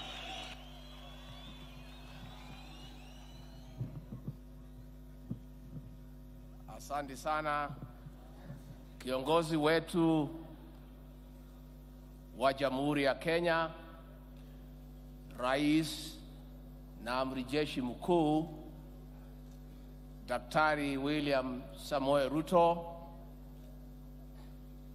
host wetu, waziri wetu Ezekiel Machogu na familia yako, magavana wetu hapa Kisii na Nyamira, viongozi wale wote wamefika hapa siku ya leo, mawaziri, makatibu, wabunge, maseneta wakaaji wa hapa Kisii na Nyamira Biamuri, hamjambo? God is good and all the time. Nisalimieni kwa hewa. Bwana Yesu asifiwe. Asante sana Mheshimiwa Rais, tumekuja hapa tukikusindikisha katika hii ibada ya shukrani ya kumwambia Mwenyezi Mungu asanti kwa yale mema ametendea huyu mtoto wenu Waziri Machogu kwa kuteuliwa kuwa waziri wa elimu katika serikali ya William Samoei Ruto. Na tumeshukuru sana kwa makaribisho na tumefurahia sana yale mazungumzo imekuwa hapa kwa viongozi, hasa kwa hii jamii ya Omugusi. Mimi na Kimani Ichung'wah tunafurahia sana tukiwa hapa, kwa sababu pale sisi tunatoka katika mlima Kenya, tabia zetu na mambo yetu yote inafanana na ya jamii ya Omugusi. Nyinyi mnajua sisi ni watu ya kutafuta hii. Si mnatafuta hii? Sisi hapo ndio tunakuanga kwa kutafuta hii. Na ndio tulimunga huyu Rais William Ruto mkono alipotueleza hako na mpango vile tutapata hii. Si unajua hii ni sabuni ya roho, si ni mvuja mlima. Sasa nyinyi watu ya Kisii tunaheshimu nyinyi sana. We respect this community. Mzee wenu marehemu Nyachai alitoa bibi pale kwangu pahali naitwa Kiawariki. Ameleta ile damu ya Wakisii ya kutafuta mali. Mama ameleta damu ya Wakikuyu kutafuta mali. Mali imejaa kwa boma. Na sisi tunaheshimu nyinyi sana, kwa sababu nyinyi ni watu ya kujenga na kutafuta mali na biashara, kununua matatu, kujenga manyumba na kufanya mambo makuu. Na kwa hivyo sisi tukiwa hapa tuko nyumbani. Shida tu tungetaka tununue shamba, hakuna. Lakini tunaheshimu nyinyi sana. Na ile tu inatushangaza na ndio hatuelewi. Sisi pale kwetu tunatebeanga na watu wanatafuta mali kama sisi. Watu ya kuchunga mali, watu ya kupanua biashara, watu ya kupanua kilimo, na watu ambaye wanaheshimu mali, kwa sababu kutafuta mali ni kibarua. Na sisi tukipata mali tunachunga. Tukiona mtu yeyote ambaye kazi yake ni kuharibu mali, mambo yake tunakataa. Na ndio umeona Rais Uhuru Kenyatta, mtoto wetu wa nyumbani, tulimpenda sana mpaka waleo tunampenda. Ale tuletea ile mzee ya kuharibu mali, tukamwambia hapana. Simulisikia tukamwambia haiwezekani. Huyu mzee kazi yake ni kuharibu mali. Mwaka wa 1982 aliingia Nairobi, akajaribu kupindua serikali ya Moi, watu wakauawa, mali ikaharibiwa. Akarudi hapo 1997 akaleta fujo, akaharibu mali. 2007 akaharibu mali. 2017 akaharibu mali. Juzi Jumatatu ameingia Nairobi. Hakuna maandamano ilikuwa hapo, si Bahati. Hakuna maandamano ya amani. That does not happen anywhere in this country. Ile maandamano amepanga mwaka 50, hakuna hata moja ilikuwa ya amani. Na hakuna maandamano ilikuwa hapo. Ilikuwa ni mambo ya kuharibu mali. Mali imeharibiwa Nairobi ni ya watu wenu na watu wetu. Matatu zote haendi kazi. Manyumba wamechoma. Biashara wameharibu. Siku nzima hakuna kazi inaendelea. Sasa nyinyi watu ya Kisii, niulize nyinyi swali. Kwani mlikosa mtu ya kutembea na yeye ambaye anaheshimu mali? Huyu mzee ya kuharibu mali mlikuwa na biashara gani na yeye? Kwa sababu yeye ni mtu ya kuharibu mali. Sasa hii Nairobi, Nakuru mmechukua karibu yote. Manyumba huko 58 mmejenga. Kila pahali ni nyinyi. Huko Rongai, Nkoroi mmejaza manyumba. Hata nilikuwa na piloti hapo mmenisukuma na ni sawa. Biashara ya matatu mmetufukuza na ni sawa kwa sababu mko na bidii. Sasa huyu mzee amepanga kuharibu mali Nairobi. Na nyinyi ndio wenye Nairobi na mmenyamaza. Hata Simba Arati aongee hii maneno ya maandamano, hasemi pahali yako.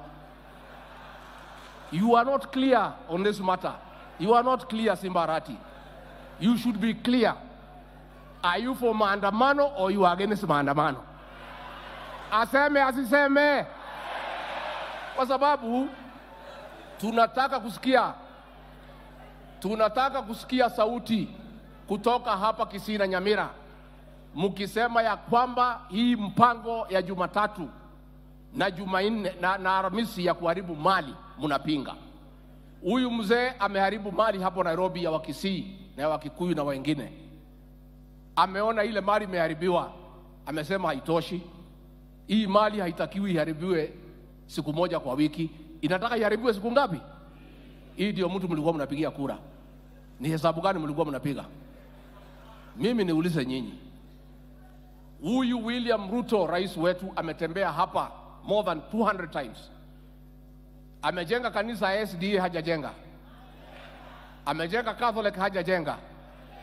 Amejenga kanisa za kiroho hajajenga. Amejenga madarasa hajajenga. Amenunua basi ya shule hajanunua. Huyu mzee wa kitendawili amejenga kanisa ngapi? Iko pahali amenunua basi ya shule? Iko kanisa amejenga? Sadaka ametoa? Fungu ya 10 si anapinga? Nyinyi wa Kisii kura yenu mnapeanga hii mzee kulipa yeye nini? Hatuelewi nyinyi. Tunashukuru kwa ile kura mlipatia William Ruto na tunasema asante. Lakini tunasema hata nyinyi mkuu angwana. Bora yule amesaidia nyinyi, amejenga makanisa, amejenga shule, amesaidia kina mama. Siku ya kutoa zawadi ikifika, mnatunukia yule hakuna kitu amefanya, mnapunguzia yule ambaye amefanya kazi. Are you fair? Are you fair? Lakini mimi sikuwa naelewa kwa sababu si unajua mimi ndio mtu ya share pale kwa serikali ya William Ruto. Sasa serikali akigawa mimi naingia na calculator. Naweka hapo. Na tunakubaliana, namwambia mkubwa, sasa wale walipanda wavune kwanza. Wale hawakupanda watavuna lakini wango. Lakini mimi nimeelewa leo kwa nini rais amenilalia. Rais, my brother, umenilalia. Kwa hiyo Kisii, what you have given them is 5 times their rightful share kwa serikali yako. Na mimi nimeelewa rais ni mtoto wenu hapa. Na ndio labda amependelea nyinyi.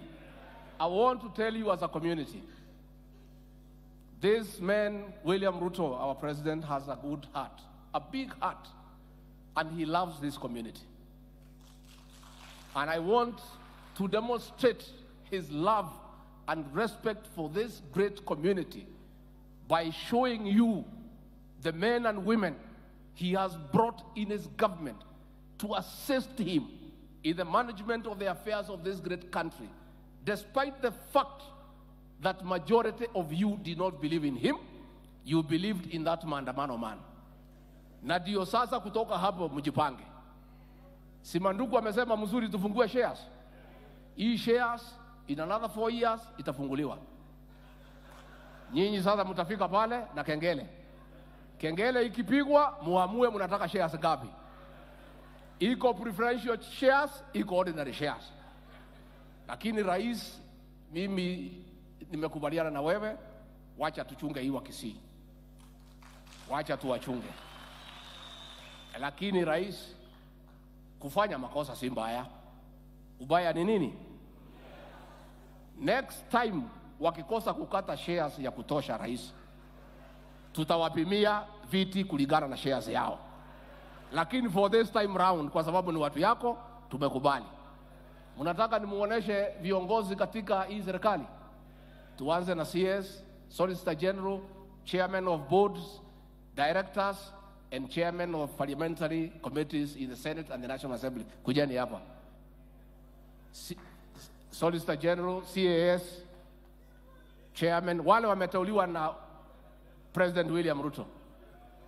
Kujeni hapa. Chief Whip, unnominated. Ndio muone hii serikali ni yenu. And as a community, you have a responsibility to protect this government because this is your government. Hii ni serikali yenu. Tukiwa hapa,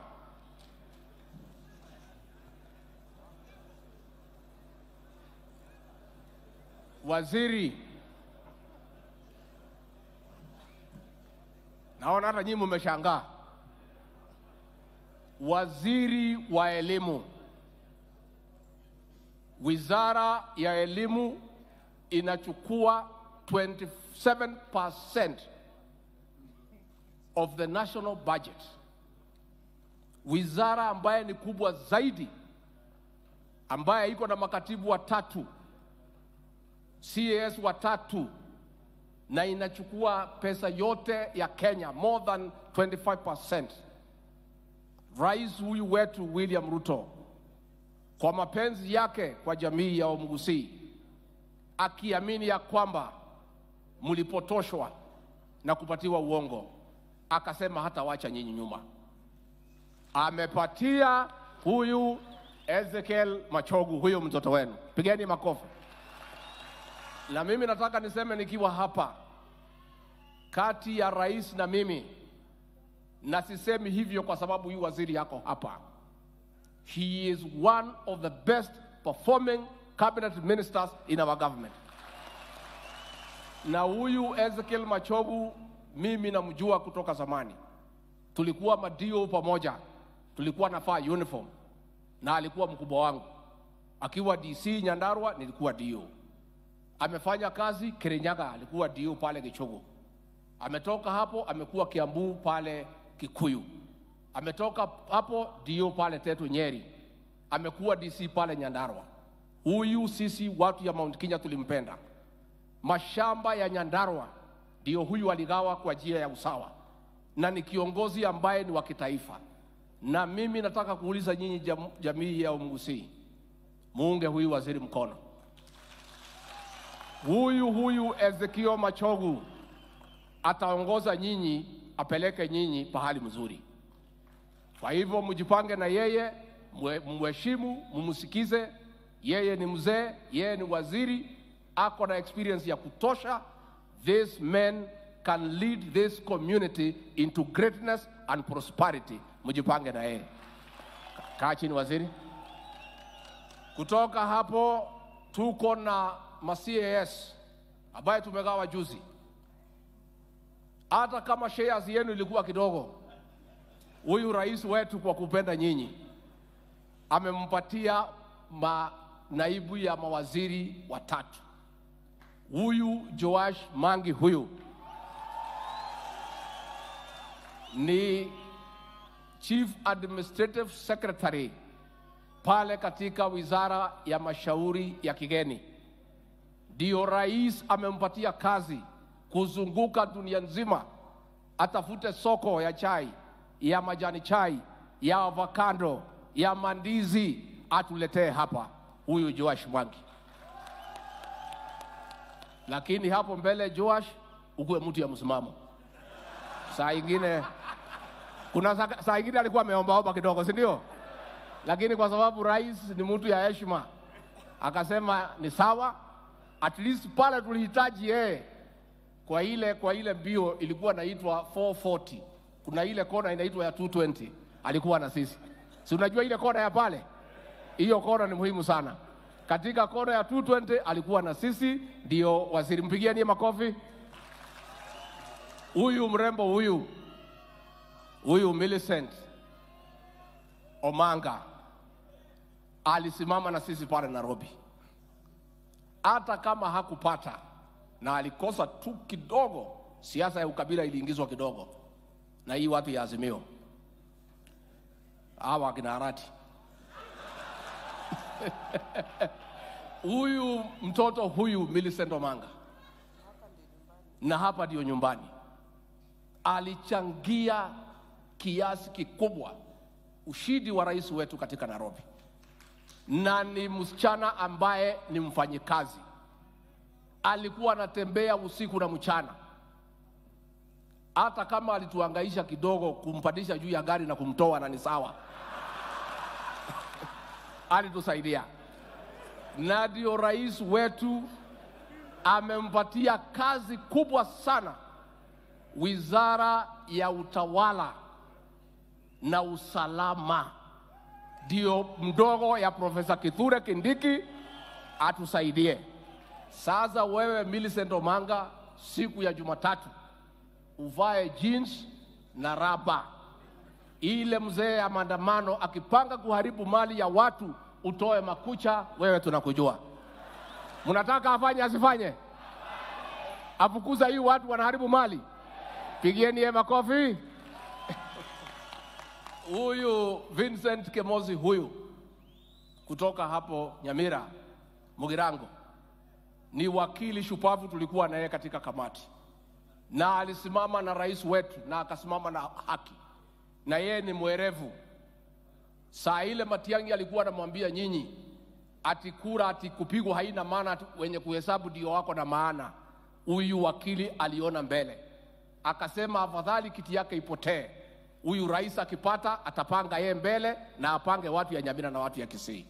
Ndio Chief Administrative Secretary wetu pale katika Ministry ya Investment, Trade and Industry. Mpigieni makofi. Tuko na huyu Shadrack Mosi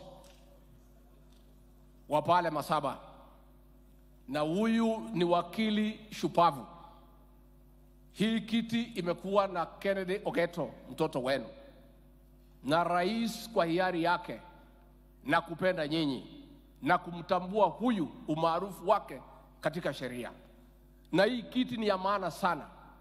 Sheria yote ya Kenya, mikataba yoyote ya kitaifa, ni huyu mtoto wenu rais amepatia hiyo mamlaka, na kwa hivyo atakuwa pale akisaidiana na Attorney General kwa sheria yote ya Kenya, na rais amemwaminia hiyo kazi, na ni mtoto wenu. Mpigieni makofi. Katika wapi chief whip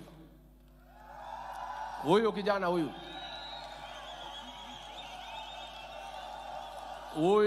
Silvanus Osoro,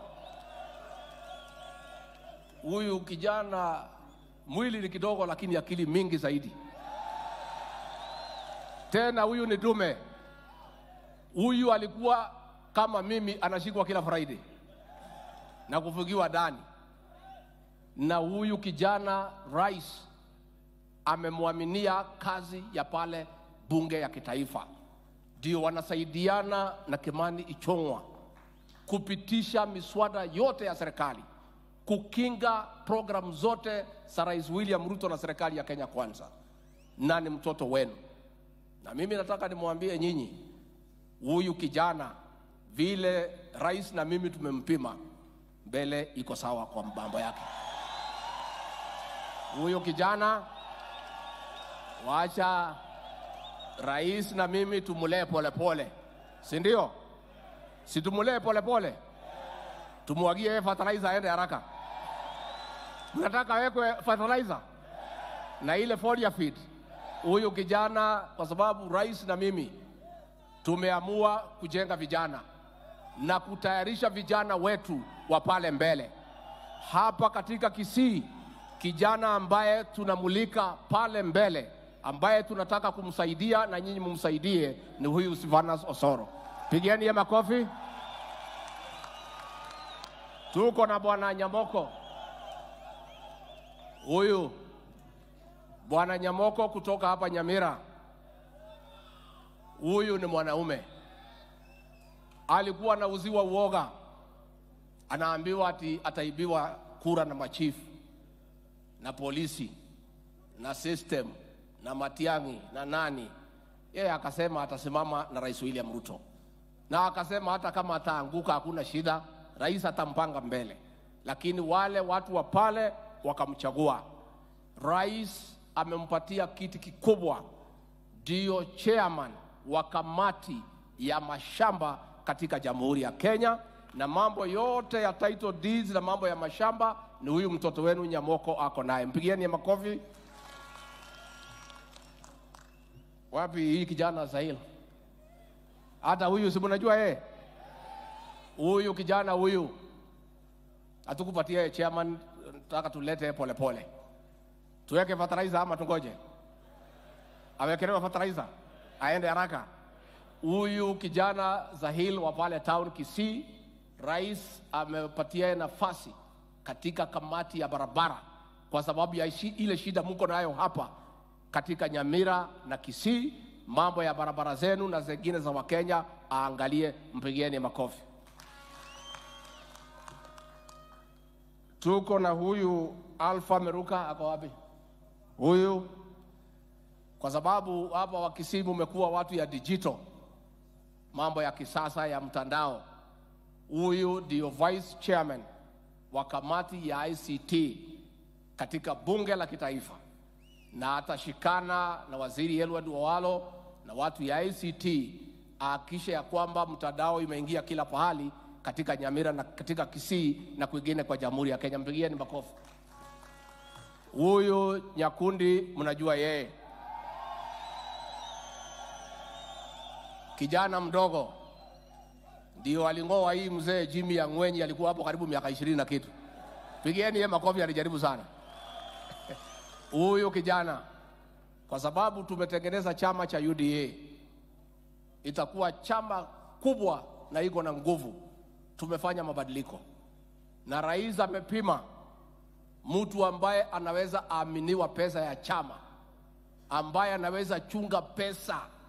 Tukaona ni mtu hapa Msii, kwa sababu mnaelewa mambo ya hizi, mnaelewa mambo ya hii.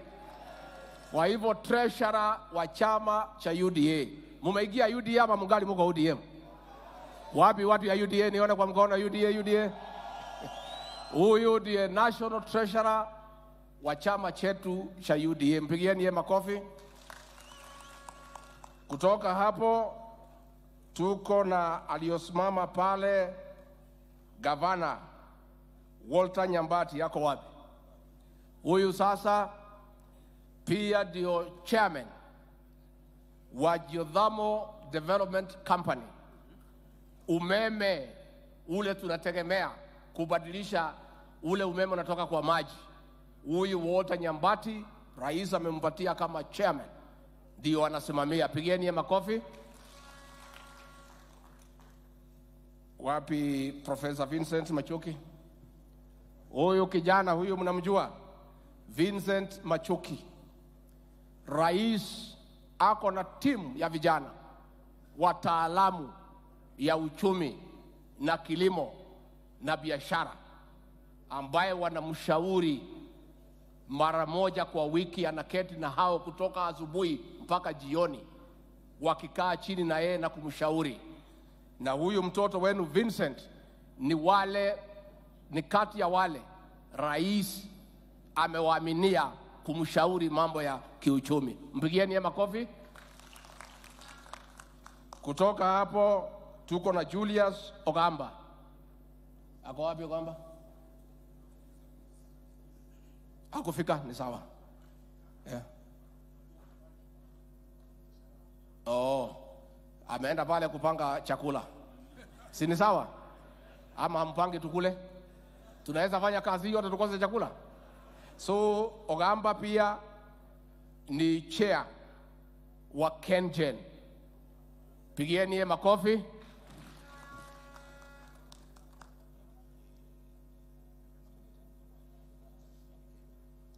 Alafu kutoka hapo tuko na Duke Mainga Echate.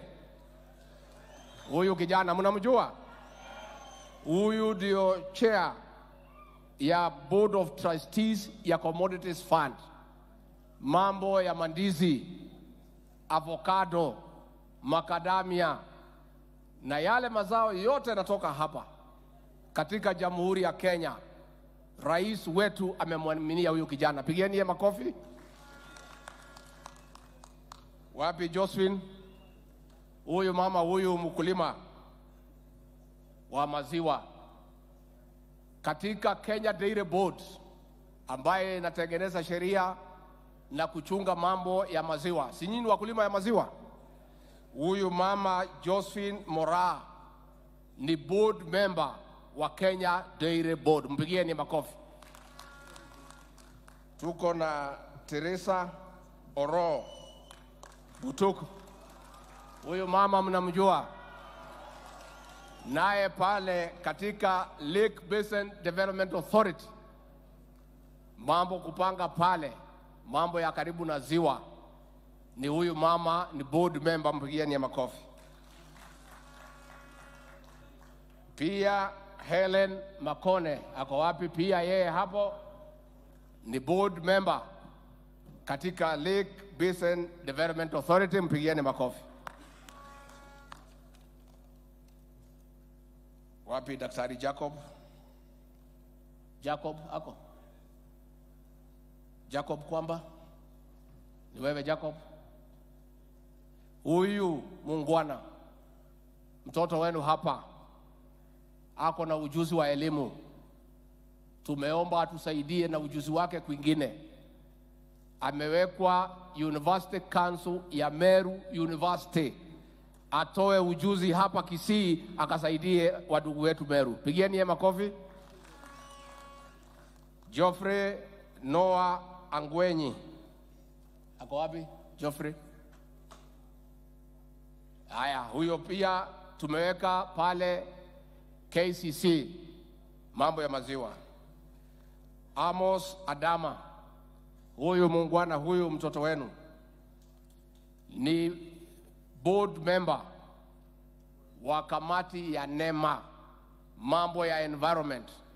Ako pale akiwakilisha nyinyi na akisaidia watu ya Kenya. Mpigieni ya makofi. Tuko pia retired Chief Justice hayuko hapa, Justice David Kenani Maraga. Pia ndio rais alimpatia nafasi kuongoza, kuchukua maoni na kufanya mapendekezo ya mabadiliko katika National Police Service. Ndio hao polisi hawa wapangiwe maneno yao, wapewe mshahara ya kutosha, wakunywe chai nyumbani kwa mabibi zao, wawache kunywa chai kwa barabara. Hawa wapangiwe maneno yao na wabadilike pia. Si hao polisi mngetaka tuongeze mshahara? Na tunataka hao polisi David Maraga akipendekeza wakiongezwa mshahara pia wakuwe marafiki ya raia. Wakipatana na wewe usiku, kama unaenda nyumbani umetafuta moja bili ya kutafuta usingizi, ukielekea nyumbani wakikuweka Land Cruiser, kuliko wakupeleke polisi, wakupeleke nyumbani kwa bibi yako ukapumzike. Pia tuko na Senator Gloria, huyu amekuwa nominated pale kwa Senate, na rais alisema nyinyi wa Kisii mlikuwa mmefinya wamama sana. Sasa rais akasema atajaribu kuwainua. Amenominate huyu mama aende pale kwa Senate kutoka hapa kwenu kwa sababu ya penzi yake kwa jamii hii ya Mgusii. Pigieni yeye makofi. Na kuna Senator Esi pia ameenda pale kupanga pale tutakaa. Kutoka hapo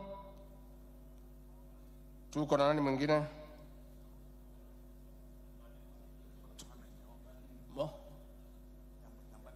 Nyambane. Wapi yake ni gani? Board Director ya Communication Authority, huyu Nyambane ni board member hapo. Mpigieni makofi.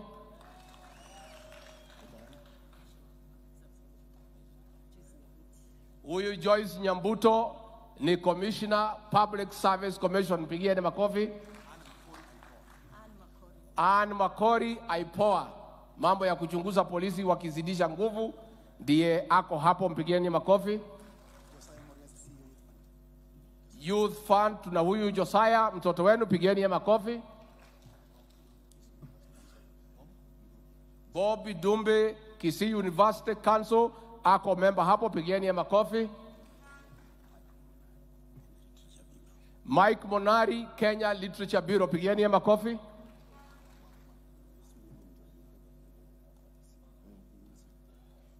Huyu anasema alibeba bendera ya UDA Kisii na hajapewa kazi, angekuwa hapa. Kwa hivyo rais huyu amejileta, lazima tumpange. Amesema tumpange ama tuachane na yeye? Apangwe asipangwe? Si amejileta mwenyewe? Aya, sawa, ona waziri pale, peana jina, rais atakupanga.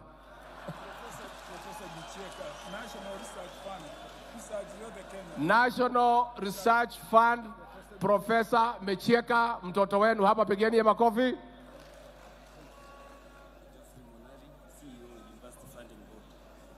Geoffrey Monari, CEO University Fund, pigeni ya makofi.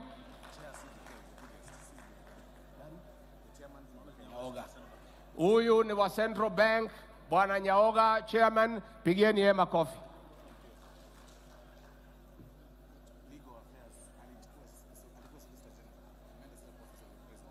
Huyu alikuwa kwa Mose. Si huyu mnajua Kennedy Ogeto? Alikuwa pale kama Solicitor General. Rais amesema vile Shadrack Mose amechukua, hataki kuacha hao watu wetu wa Kisii nyuma. Amempatia kazi ya kumshauri mambo ya kisheria katika Ikulu. Pigeni ya makofi. Huyu ako pale Food and Agricultural Authority kama acting CEO, pigeni ya makofi.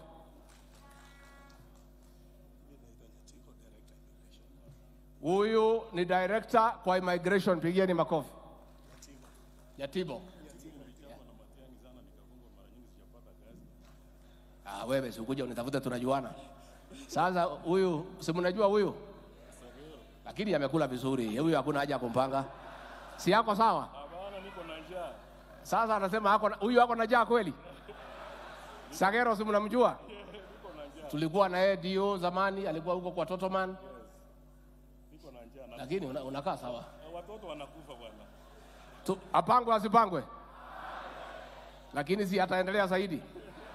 Haya, asante sana, thank you very much. Mheshimiwa Rais, asante kwa kutupatia nafasi. Wakisii muko sawa hamuko sawa? Kwa serikali ya William Ruto muko ndani hamuko? Muko ndani hamuko? Na hayo ni mapenzi ya rais. Rais anapenda nyinyi, tafadhali ninaomba nyinyi hapo mbele. Huyu rais ameonesha kwa ishara ako na heshima na hii jamii, anatambua nyinyi na angetaka mumsaidie kuendesha serikali yake. So hapo mbele mjipange. Na sisi na rais, hawa wote hatutatumia hao vibaya. Hawa watatumika vizuri. Hawa watatumika vizuri kujenga Kenya. Kwa sababu hapo mbeleni waziri aliyokuwa wa usalama muungwana, watu ya handshake wamemtumia vibaya. Walimtumia kuumiza watu na kupiga watu. Saa ile mambo imekwisha, wamemuacha, amebaki peke yake. Na kwa hivyo tunataka viongozi, tukamkaribishe waziri mkuu Musalia Mudavadi kwa makofi. Asante sana. Nilikuwa nasema rais wetu, wale ambaye rais amepatia kazi kutoka jamii hii, watatumika kwa heshima na watatumika kusaidia Wakenya. Ni makosa sana wale handshake brothers walitumia Bwana Fred Matiang'i vibaya, kumwambia umize watu, atukane rais, aangaishe watu, na baadaye wakamuacha kwa mataa.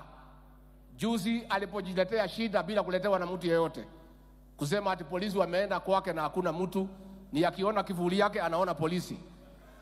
Akapata shida kidogo, akipigia hiyo watu simu hawachukui.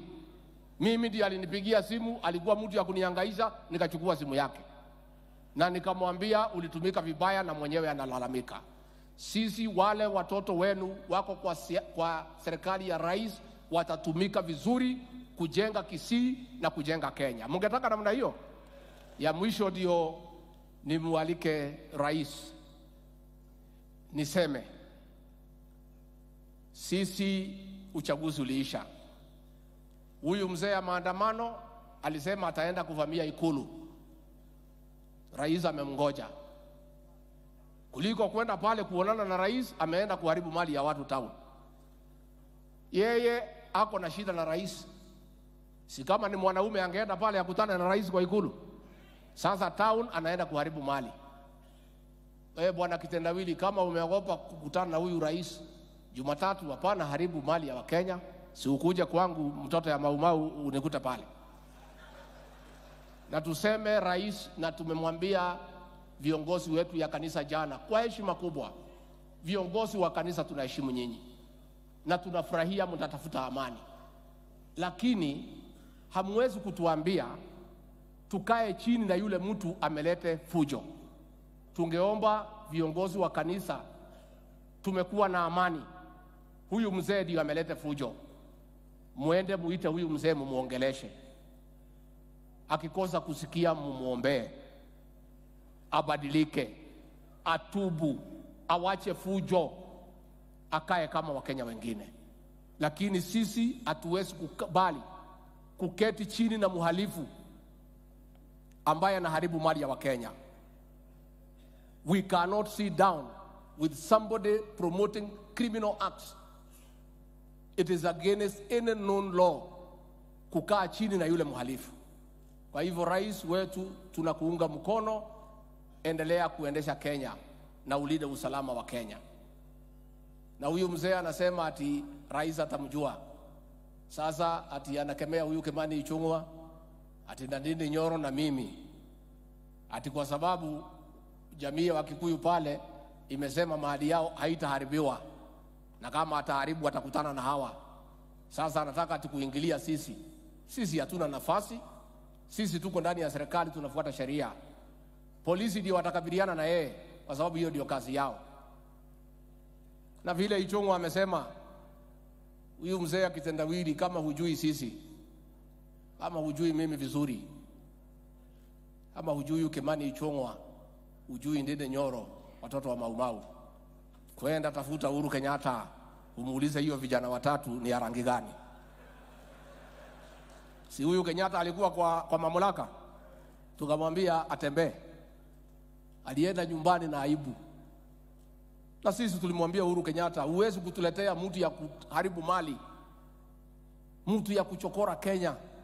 Alisumbua baba yako, amesumbua Kibaki, amesumbua Moi, amekusumbua, ati tuletee tuunge mkono. Sasa huyu mzee amekasirika, ati Wakikuyu walikataa kumuunga mkono, anapanga watu ati haribu mali ya Wakikuyu, ati atuumize.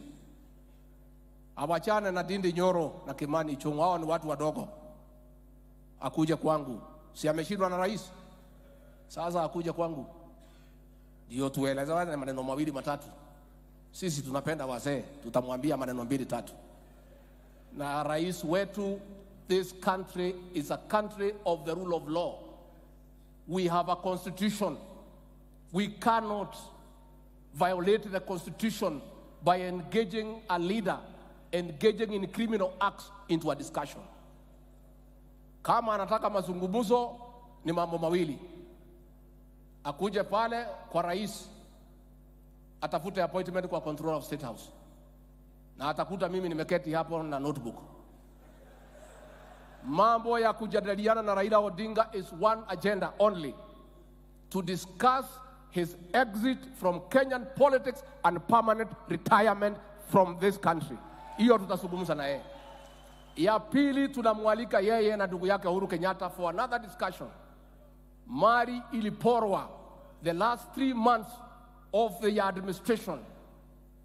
Ile walichukua 15 billion in 26 minutes. 34 billion ya fuel levy. We can have a discussion with Raila and Uhuru, hiyo pesa watarudisha siku gani. That is a conversation we can have. And the final conversation, is to tell us ile pesa walichukua wakapeleka ya Pandora, Cayman Island, watarudisha lini iinue uchumi wetu. That is a discussion we can have with Raila Odinga, with his handshake brother. Mambo ati ataingia kwa serikali ya William Ruto kupitia mlango ya nyuma, hiyo haiwezekani. Mnataka ingie asiingie? We cannot. And you cannot intimidate the people of Kenya year after year. We cannot succumb to blackmail. You blackmailed President Moi. He gave in to your blackmail. You blackmailed Mwai Kibaki. He gave in to blackmail. You blackmailed Uhuru Kenyatta. Ukamuzia uoga. You went to his government. You destroyed his government. This government is a government of the people. We cannot allow you to come to this government and destroy it the way you destroyed 3 previous governments. Na wewe Bwana Simba Arati umesema utamuongelesha, umwambie nimesema namna hiyo nikiwa hapa. Kama ako na maneno, niko pale Harambee House Annex. Amekaribishwa. Tumekubaliana? Kabla niite rais, waziri mkuu amekuja, my brother Musalia Mudavadi, come and say jambo to these people. Ndio nimwalike rais. Pigieni makofi kwa waziri mkuu wetu Musalia Mudavadi. Asante sana naibu wa rais, Mheshimiwa Rais wa Jamhuri ya Kenya na abaguzi wote wakiwa na governors wenu na wajumbe, mbia mno. Bwairire, wira, mbebaramu. Asante. Your Excellency, tulikuwa kule Wasingishu, tukiwa na waziri Nakumicha na Mheshimiwa Mboko, tulikuwakilisha kwa World Tuberculosis Day. Kwa hivyo mkiona tumechelewa, tulikuwa tumetumwa kwa kazi kule. Lakini tukasema liwe liwalo, ni lazima tuje tuungane na rais kwa sherehe ya Thanksgiving ya ndugu yetu Mheshimiwa Machogu. Kwa hivyo sitasema mengi sana, kwa sababu sijui viongozi wamesema nini. Ukienda sana labda utateleza. Kwa hivyo kile tu nitahimiza ni kwamba sisi tuko imara, serikali iko shwari, na lengo letu ni kuinua uchumi wa taifa letu. Watu wa Abagusi, mumekuwa na vigogo Sagini, Nyachai, Nyamwea, Onyonka na wengine wengi, Ongeri. Hawa wote na hata kigogo mwingine Matiangi,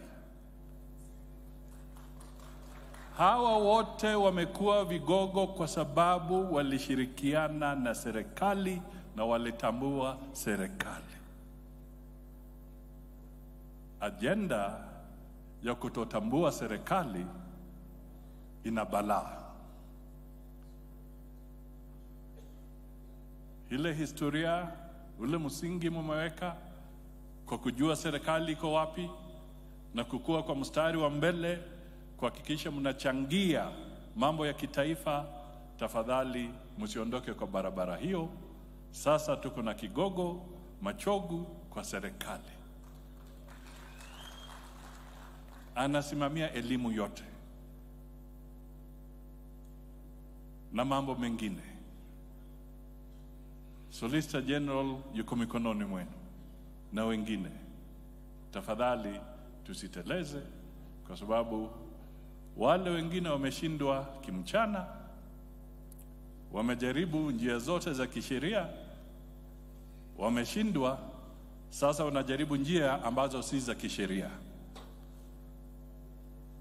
Sasa wewe unaambia ulimwengu kwamba unataka uketi na rais wa Jamhuri ya Kenya kuzungumza vile sava zitafunguliwa. Hiyo inaweza kuwa agenda kweli? Wewe unataka uketi na rais wa Jamhuri ya Kenya, unasema unataka watu ambao walihujumu, karibu wahujumu usalama wa taifa letu kwa mambo ya uchaguzi, ati warejeshwe kwa kazi. Hiyo haiwezi kuwa agenda. Ni sheria gani utatumia? Ni fikira za aina gani? Kwa hivyo tunaomba kwa unyenyekevu, tusimame imara, tulenge mbele, tujenge taifa letu na tumuunge Rais wa Jamhuri ya Kenya William Samoei Ruto mkono, ili udhabiti urudi katika taifa letu na uchumi uimarishwe. Asanteni sana, Mungu awabariki. Tumekubaliana jamii ya Wamuguzi, tutaunga huyu rais wetu mkono. Ni maandamano ama ni maendeleo? Ni maandamano ama ni maendeleo? Asante sana. Kwa hivyo mimi nasema nikimalizia, our security officers ignore what Raila is saying. What he means, he does not say, and what he say, he does not mean. Akisema ati kuna watu wanapangwa, yeye ndiye anapanga. Akiwaambia anakuja Kisii, umngojee Bomet. Tunamuelewa. And we are ready for him. Kwa hivyo mimi nauliza kwa heshima zote, tusimame kwa vigelegele na shangwe, tumukaribishe Rais wa Jamhuri ya Kenya, Daktari William Samoei Ruto. Mr. President.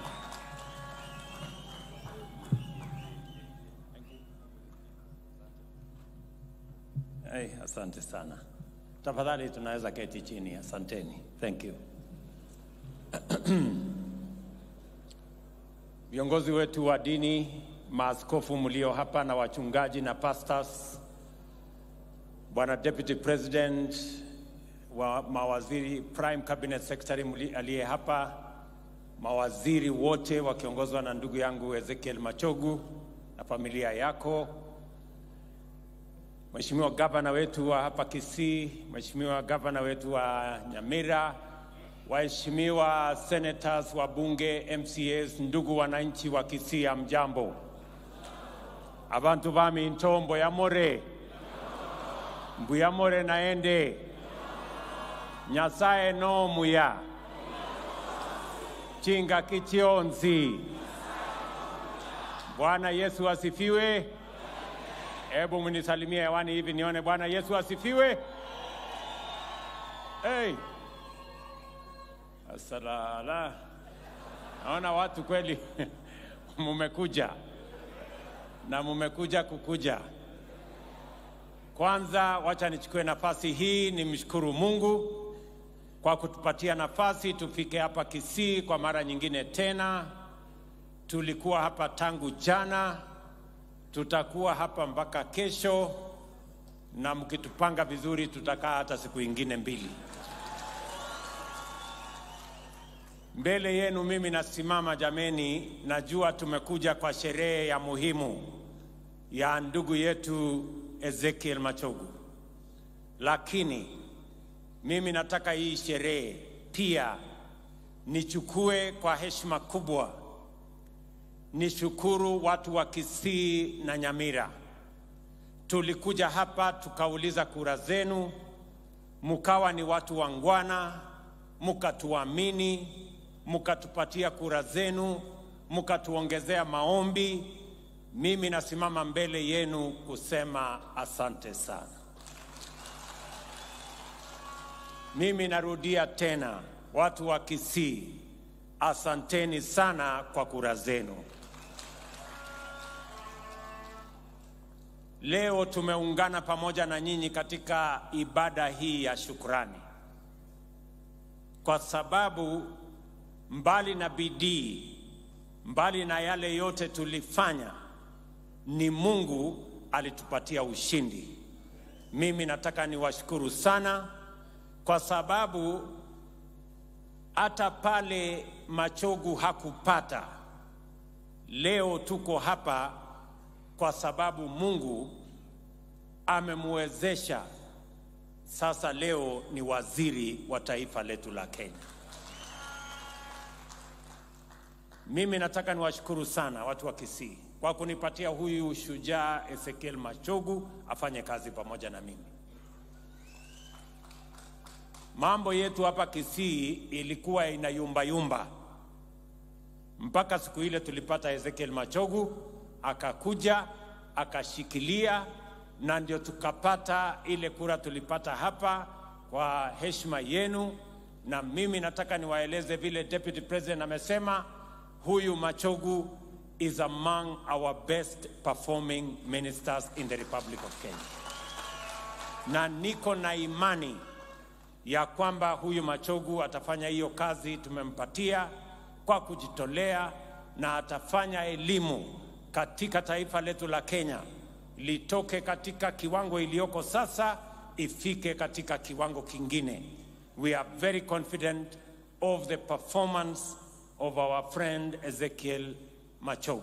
Na ndio nimekuja hapa niwaambie watu wa hapa Kiamo Kama, watu wa hapa Kitutu Masaba, watu wa Nyaribari Masaba sore, watu wa nilikuwa Kitutu kule asubuhi, watu wa Nyaribari Masaba na watu wa Kisii, asanteni sana kwa urafiki wenu, asanteni sana kwa kukubali ya kwamba sote tuweze kushirikiana na kufanya kazi kwa pamoja.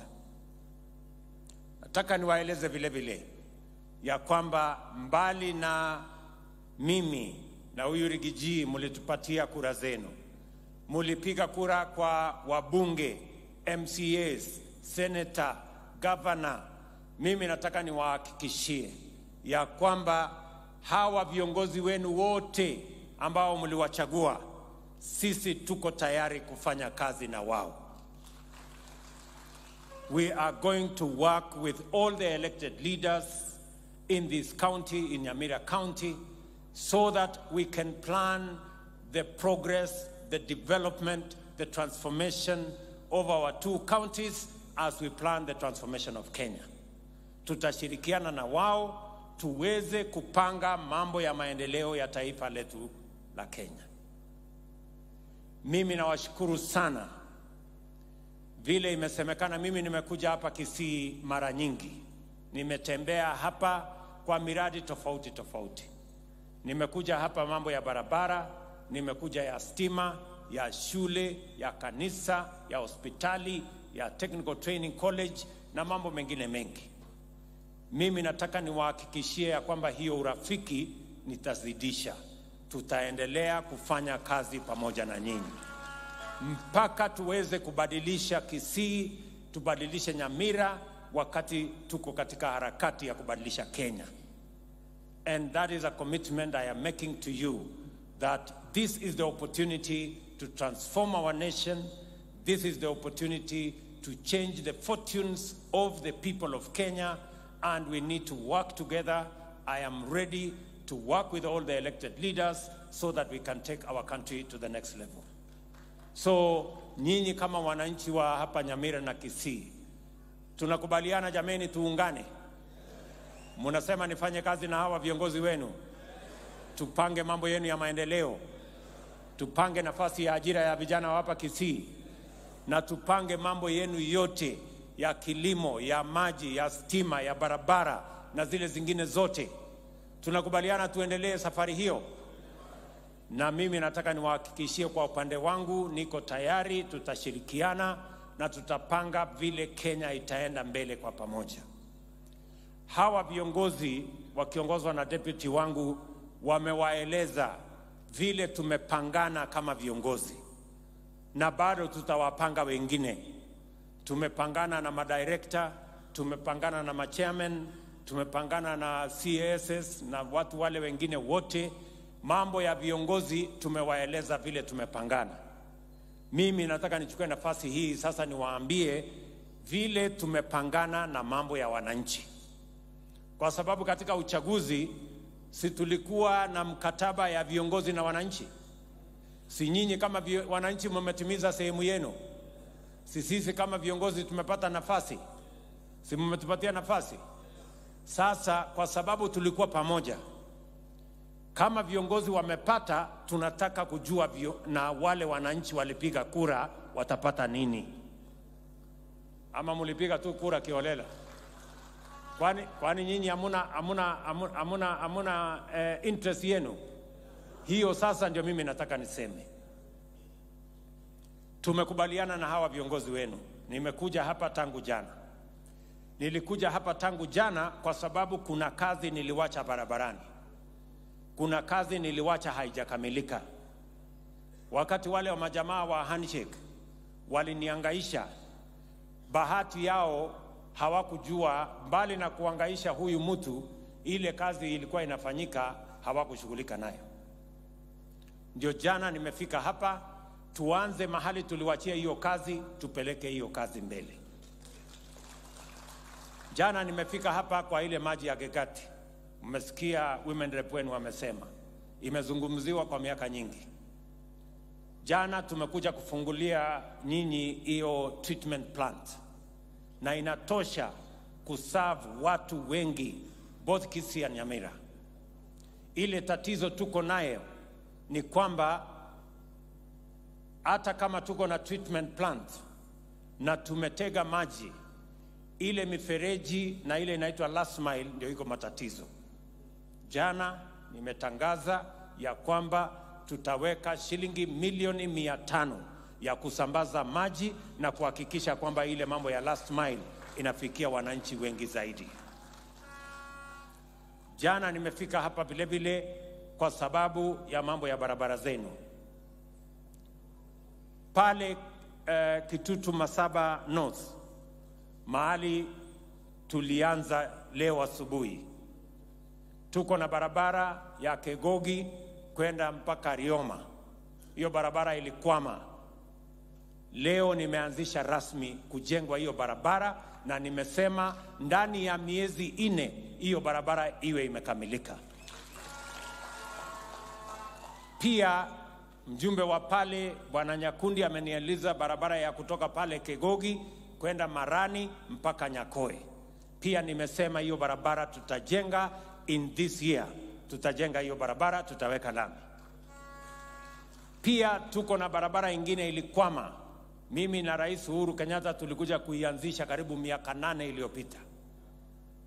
Hiyo barabara ambayo inatoka pale ambayo inaitwa Nyamokomba kwenda Ngenyi, Ragogo mpaka Nyakoe. Hiyo barabara imekwama miaka 8. Na kwa sababu tuko na contractor amezembea, mimi nimesema huyo contractor, na nimemweleza Waziri Murkomen yuko hapa, huyo contractor atoke kwa hiyo barabara kwa sababu ameshindwa na hiyo kazi. Tutafute contractor mwingine na tumpatie 1 year akamilishe hiyo barabara, kwa sababu wananchi wa pale wanahitaji hiyo barabara, na tuweke lami. Huyo contractor mwingine anaweza kwenda kuchoma makaa, hakuna problem, kwa sababu kazi ni kazi. Tumekubaliana. Vile vile jana nilikuwa hapa Nyamira kwa sababu kuna barabara tulipromise ama tuliahidi watu wa pale, barabara ya kutoka Amabuko kwenda Rigoma kwenda mpaka Gekano. Hiyo barabara pia imekwama miaka nyingi. Jana nimeenda kuanzisha rasmi hiyo barabara, na nimesema inside 1 year that road must be complete. Pia tuko na barabara ingine ilikwama, barabara ya Manga Motemomwamu. Hiyo vile vile nimesema tutakuja kuianzisha, tutaikamilisha. Kuna barabara ingine tena ambayo inakuja mpaka hapa Keumbu, inaanza pale Kemera inaenda Kiendege. Hiyo barabara nilikuwa pale mwenyewe kuianzisha, lakini wale jamaa wa handshake walikwamisha ikapotea. Nimesema tena hiyo barabara nitakuja kuianzisha rasmi, tujenge, tuweke lami kwa manufaa yenu. Tuko na barabara zingine nyingi. Kuna barabara nilikuja kuanzisha pale ya Sosera kwenda Ramasha, si ndio? Mpaka hapa Nyanturago. Hiyo barabara ilijengwa kilomita 2 ikakwama. Waziri Murkomen, please ukuje upange mambo ya hiyo barabara. Mimi nataka hiyo barabara ijengwe kwa manufaa ya hawa watu. Vile vile kuna barabara mjumbe wenu ameuliza, barabara ya kutoka pale Keroka kuja Ibacho mpaka hapa Kiamokama. Hiyo barabara vile vile tutaweka katika mipango yetu. Tunaelewana jameni? Na tuko na barabara zingine nyingi ambazo zilikwama. Saa hizi hatuna pesa ya kutosha kwa sababu wale majamaa walihama na pesa nyingi. Lakini mimi nataka niwahakikishie tunapanga mambo vizuri na tutarudi hapa na mpango kamili ya kukamilisha zile barabara zote ambazo tulianzisha na zile zingine ambazo mtahitaji ili tuweze kupanga usafiri, muweze kufanya kilimo, muweze kupanga biashara na tuhakikisha kwamba tunainua uchumi ndio tuweze kuondoa umaskini na tuweke pesa kwa mifuko ya wananchi wa hapa. Hiyo ndio mpango yetu ya wananchi. Jambo la pili, tumeketi chini na viongozi wenu. Gavana Simbarati, Gavana Nyaribo na viongozi walinitembelea, tukaketi chini na wao katika ofisi yangu. Tukaongea mambo kadhaa. Kati yao ni mambo ya airport ya hapa Kisii. Mnajua ile airport ya pale Suneka iko na matatizo, haiwezi kupanuka. Nyinyi mmependekeza ya kwamba tuwe na airport. Mimi nimekubali, tutawajengea airport. Ile nimekubaliana na viongozi ni kwamba mimi siwezi kujua ni mahali gani itajengwa. Sisi tunataka wale experts, technical experts. Kipchumba Murkomen atatuma hawa technical experts wakuje watuangalilie tutajenga hii airport wapi. Kama itakuwa hapa Nyangusu, sawa. Kama itakuwa kule Sironga ama mahali pengine, tunataka watueleze katika technical expertise yao which is the most suitable place for us to build the airport. Wakisha sema ni mahali fulani, tutajenga airport pale. Mnakubali twende hiyo barabara? Hatutaki viongozi wabishane, sijui ni hapa ni kule ni kwingine. Sisi wote we are not experts, hata mimi. So turuhusu wale experts watuambie ni hapa tujenge airport yenu, na tukifanya hivyo tuhakikishe ya kwamba hiyo airport ina serve watu wa hapa Kisii, watu wa Nyamira, watu wa hapa Kericho, pengine Migori, pengine Narok, iwe ni mahali ambayo inaunganisha Wakenya wote. Tunakubaliana namna hiyo? Tumekubaliana na hawa viongozi. Jambo lingine la wananchi ambayo tumekubaliana ni mambo ya maji. Tumekubaliana ya kwamba tumeongea karibu miaka 15 ya maji ya hapa Magwagwa ambayo italete maji pale Nyamira. Na pia tumekubaliana ile maji ambayo iko hapa ambaye Bunyunyu. Tulikuwa hata na contract mtu ambaye alikuwa amependekeza, alafu baadaye akatoroka. Mimi nataka niwahakikishie maji ya Bunyunyu, maji ya kule Magwagwa tumepanga. PS wa mambo ya maji yuko hapa, ako na taarifa kamili, ako na instructions kamili vile tumepanga ndio maji ipatikane. Mama wenu wa county awache kunipigia makelele, anasema kina mama wanahangaika, si ndio? Nitapangana na huyu mama wenu wa county. Tumeelewana? So huyu mama wenu wa county ni rafiki yangu, tutapangana na yeye. Nimesikia vile anasema wamama wanahangaika na mambo ya maji. So we have a plan for matters water in Kisii County. Jambo la ine ambayo tumekubaliana na hawa viongozi ni mambo ya agro processing, value addition, manufacturing. Na tayari tumekubaliana ya kwamba mimi nitatafuta pesa, lakini pia county watatafuta pesa. Hapa Kisii nimekubaliana na Simbarati kwamba kama ni hapa Nyanturako atafute ardhi ya kutosha. Nimesema nitamwekea milioni 100 kwa sasa, yeye aweke milioni 100. Akijipanga vizuri, mimi nitakuja pale nimuone. Kama amejipanga vizuri na nyinyi, mimi nitajipanga vizuri pamoja na nyinyi vile vile. Tunaelewana?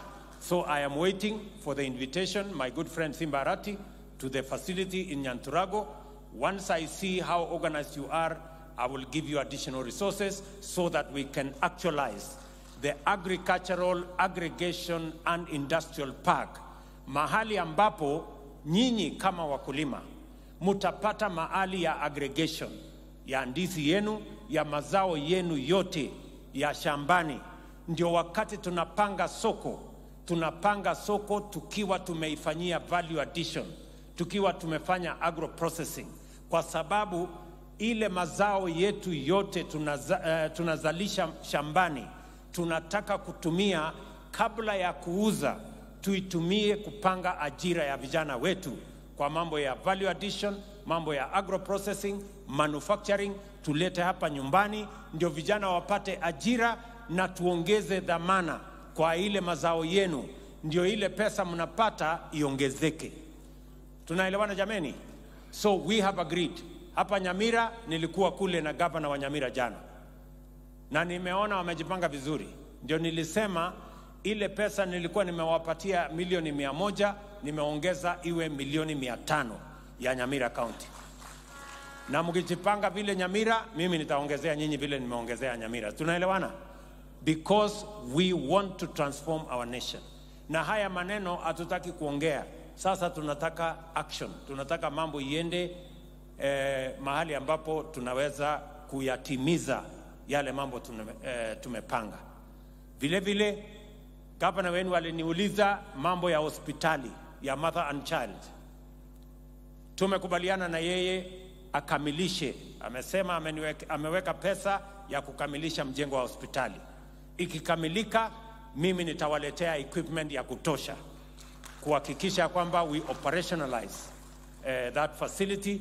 Na kama kuna hospitali ingine imekwama na vifaa, mimi niko hapa, kwa sababu katika ile mpango yetu ya universal health coverage, we must have enough facilities to facilitate our deployment and our service on matters human ama universal health coverage. Tunakubaliana? Vile vile hapa Kisii town yenu imesongamana sana. Hamuna mahali ya kupanua hiyo town. Tuko na prison ambayo iko katikati ya town. Mimi nimemwambia hawa viongozi wenu wakiongozwa na governor, mimi niko tayari kuwapatia hiyo shamba ya prison ambayo iko katikati ya town. Mkinipatia shamba hapa mashambani kidogo, kama ni Nyanturago ama sehemu gani, mimi I am ready to move the prison ili mupate ardhi ya kupanua na kuongeza mji wa Kisii. Tunaelewana? Na mimi niko tayari kesho. So nimemwambia governor and I am happy. Niliconnect yeye na watu wangu, tayari wameongea, wako njiani wanakuja, watakutana na governor wenu, tutapanga hiyo kazi. Mimi nitasaidia to move the prison so that we can expand the land available for the expansion of Kisii town. Tumekubaliana? Jambo lingine la wananchi, mimi nimekubaliana na hawa viongozi wenu kwamba Kisii ardhi inazidi na kuwa ndogo sana. Mnagawanya, ilikuwa eka 10 ikawa eka 5. Sasa imetoka eka 5 iko eka 2. Tukiendelea namna hiyo itakuwa nusu eka, itakuwa robo na itapotea. Si ni kweli? Na hiyo ardhi yenu Mungu ametubarikia ni ardhi yenye iko na rotuba na iko na mvua. Tunataka hiyo ardhi badala ya kutumia kwa mambo ya settlement na kujenga manyumba, tunataka hiyo ardhi mlio nayo tusaidiane tuweze kutumia kuzalisha kilimo, kuzalisha chakula, kuendesha mambo ambayo itatusaidia sote. Na ndio tumekubaliana the future is urban. Siku zetu za usoni watu watakuwa wanaishi katika miji. Na ndio sababu tunataka kuanzisha safari ile mimi nilisema wakati wa campaign ya kwamba tutatumia our housing plan kuhakikisha kwamba tuko na manyumba mazuri ya wananchi kuishi, itusaidie kupanga ajira ya vijana, na jambo la tatu itusaidie kupunguza ile ardhi inagawanywa ambayo ingetumika kwa kilimo, inatumika sasa kwa makao. So tumekubaliana the first 10,000 housing units ya Kisii na 10,000 housing units ya Nyamira. Tayari mimi nawashukuru mumetupatia ardhi. Tumepata ekari 70 in different towns here in Kisii. Tumepata ekari 50 in different places in Nyamira. Na tayari tumetangaza kandarasi, tunafunga tarehe 30 mwaka huu, mwezi huu, tunafunga hiyo kandarasi, na mimi nitarudi hapa in the next 3 to 4 months nikuje nianzishe ujenzi wa manyumba 10,000 ya kwanza hapa Kisii. Mimi nataka vijana munisikize kwa makini. Vijana muko? Munisikize kwa makini. Hiyo nyumba 10,000 ambayo tutajenga hapa Kisii, nyumba 10,000 tutajenga kule Nyamira, tunahitaji vijana zaidi ya 15,000 hapa Kisii, vijana 15,000 kule Nyamira ambao watatusaidia kujenga hiyo manyumba. Tunahitaji plumbers, tunahitaji masons, electricians, tunahitaji carpenters, tunahitaji watu wa taaluma tofauti tofauti, tunahitaji hata vijana ambao watatusaidia na hiyo kazi. Nyinyi vijana wa Kisii na Nyamira, mko tayari tufanye hiyo kazi pamoja? Mko tayari ama mko tayari? Wacha nisikie sauti yenu. Wapi sauti ya vijana wa hapa Kisii nisikie? Mko tayari tufanye hiyo kazi pamoja? Mimi niliwaahidi ya kwamba tutapanga mambo ya uchumi ambayo itazalisha ajira kwa vijana wetu wa Kenya. And our housing plan is one such plan. Our agro-processing and value addition in our agricultural aggregation and integration parks is another program that is going to create jobs for our young people. Na ndio mimi nataka niseme ya kwamba tutarudi hapa hivi karibuni, tupange na tuhakikishe ya kwamba tunabadilisha uchumi wa taifa letu la Kenya. Vile nchi zingine zimepiga hatua, that is what we must do as a country and as a people. Vile vile nilikuwa jana kule Kisii National Polytechnic. Na mimi nataka tuwatangazie ya kwamba zile technical training colleges zetu zote ambazo tuko nazo, tumesema ya kwamba we will start our digitization plan there. Jana tumelete computers 100 kwa Kisii National Polytechnic. Tuko na zingine ambazo tutapatia every constituency that has a technical training college. Kwa sababu mbali na kujifunza mambo ya kompyuta, tunataka kutumia hizi kompyuta kuzalisha ajira ile ambayo itasaidia vijana wetu to work in what we call digital jobs. And we are going to roll out a program. We are going to ask Parliament to work with us so that we as a country can work like what other countries in Philippines, in Korea and in other areas where they have created huge opportunities for young people working on digital jobs. Tuhakikisha kwamba tunazalisha ajira ya vijana wetu wa Kenya, because unless we have a deliberate, concrete plan on the employment of our young people, we risk the future of our country and the future of our young people.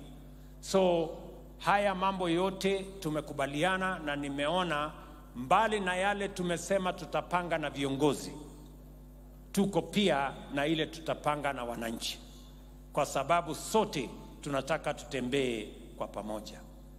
Watu wa Kisii, mimi nataka niwaulize, mko tayari tufanye hii kazi pamoja? Mko tayari tupange hiyo barabara pamoja? Tupange ya ajira ya vijana, tupange ya mambo ya digitization, tupange maji na stima na elimu ya watoto wenu, tupange uchumi wenu na kilimo. Wale wanasema tuko tayari, tupangane namna hiyo, nione kwa mkono. Bas, mimi nimesimama hapa niwaeleze hiyo ndio kazi mumenipatia, na hiyo ndio kazi nitapanga. Ile mimi nataka niulize wale nilishindana na wao. Mimi nimepatiwa sasa kazi na hawa wananchi. Tafadhali muache kunisumbua na mambo ya maandamano.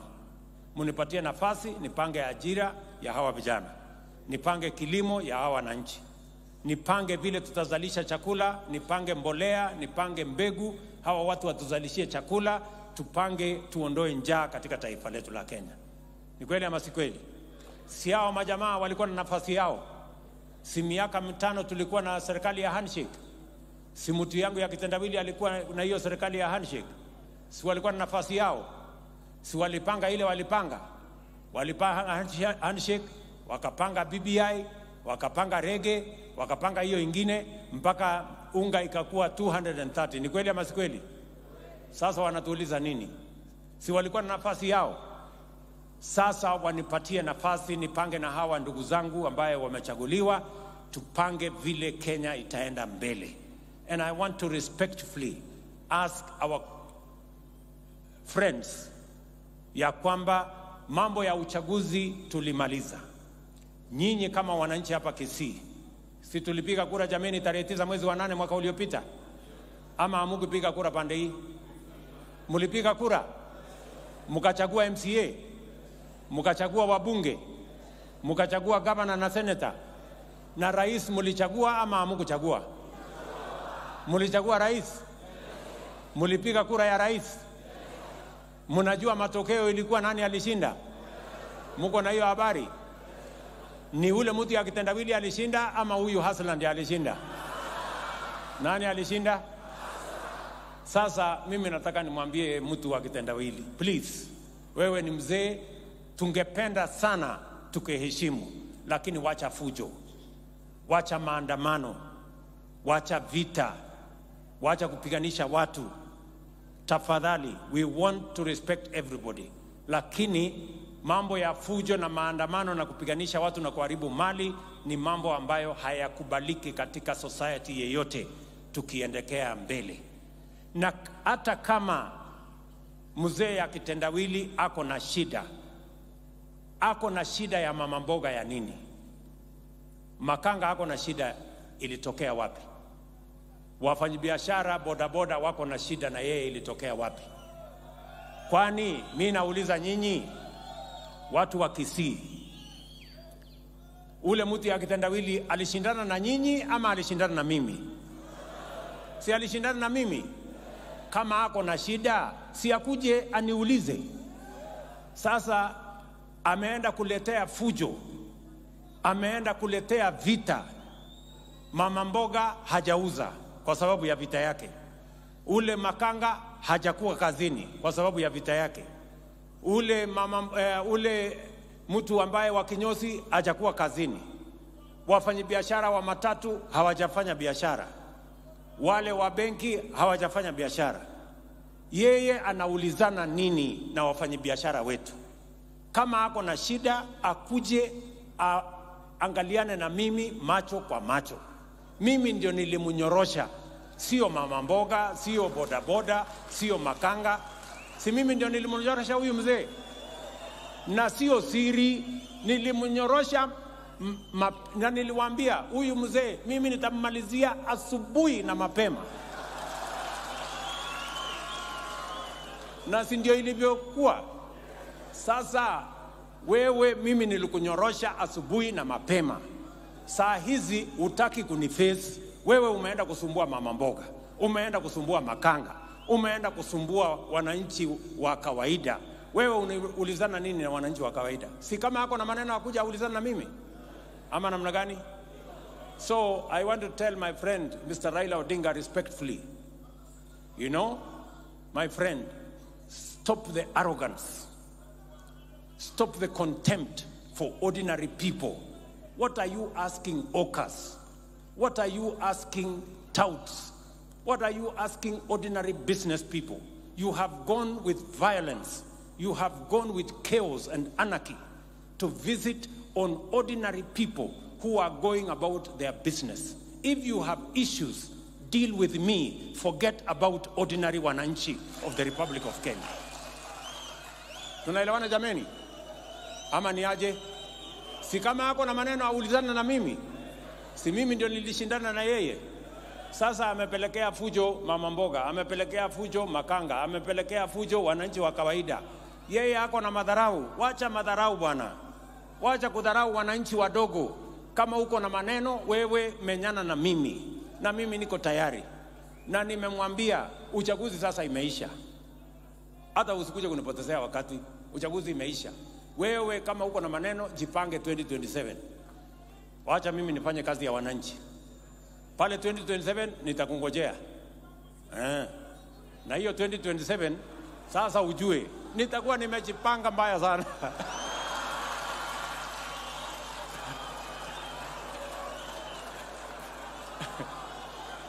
Ndio. Wacha hii. Kwanza hiyo 2027 hata yeye kupata agent peke yake itakuwa kazi ngumu. So awaje kusumbua watu. Ama namna gani? I mean, kwani wewe sasa umesumbua kila serikali. Ulisumbua ya Moi mpaka Moi akaenda. Ukakuja ukahangaisha Kibaki. Ukakuja ukahangaisha Uhuru. Ndio huyu umeenda kuhangaisha mama mboga. Umeenda kuhangaisha makanga. Umeenda kuhangaisha watu wadogo. Kama wewe uko na maneno, si ukuje bwana, you face, you know, you're equal. Ama namna gani? Na vile hata mimi naona, mimi ninafikiri, anyway, wacha tuseme sana. Wachia hapo hiyo maneno. So, mimi sitaki kusema kuzidi hapo. Mimi nataka tu niulize, please, we want a peaceful nation. Mimi si mtu ya kufanya mambo kinyume ya katiba ama kinyume ya sheria. Wale askari, the police force is an independent police force. I want to ask the police to protect the lives, the property of every citizen of the Republic of Kenya. And those who are planning to steal, those who are unleashing terror and violence on the people of Kenya should be held to account, irrespective of who they are in the society. Anybody planning and scheming for citizens to lose life, property, business, their wares, why do you want to terrorize the people of Kenya with violence? The police must make sure that they protect the interests of every Kenyan. It doesn't matter who the hell you are, you must live by the rule of law. And nobody has the license to terrorize the people of Kenya with violence, with chaos, with anarchy, destroy their property, destroy their business, destroy their wares, and go scot-free. We must be a country of the rule of law, and everybody must be held to account. Ama mnasema ati kuna watu wengine wako na leseni ya kuharibu mali ya watu wengine. Si kila mtu jameni afuate sheria. Hata kama wewe ni mrefu ama mnono ama mkubwa ama mdogo. Kila mtu afuate nini? Tumekubaliana jameni? Mnasema tutembee pamoja? Wangapi wanasema tutembee pamoja nione? Basi mimi nataka niwaambie watu hapa Kisii, mimi nawapenda sana, nawatakia heri, nawatakia baraka ya Mungu, na tutarudi hapa tena na tena na tena mpaka Kisii tuibadilishe na Kenya tuibadilishe. Asante sana. Nyasaye abaseseni. Thank you very much. God bless you.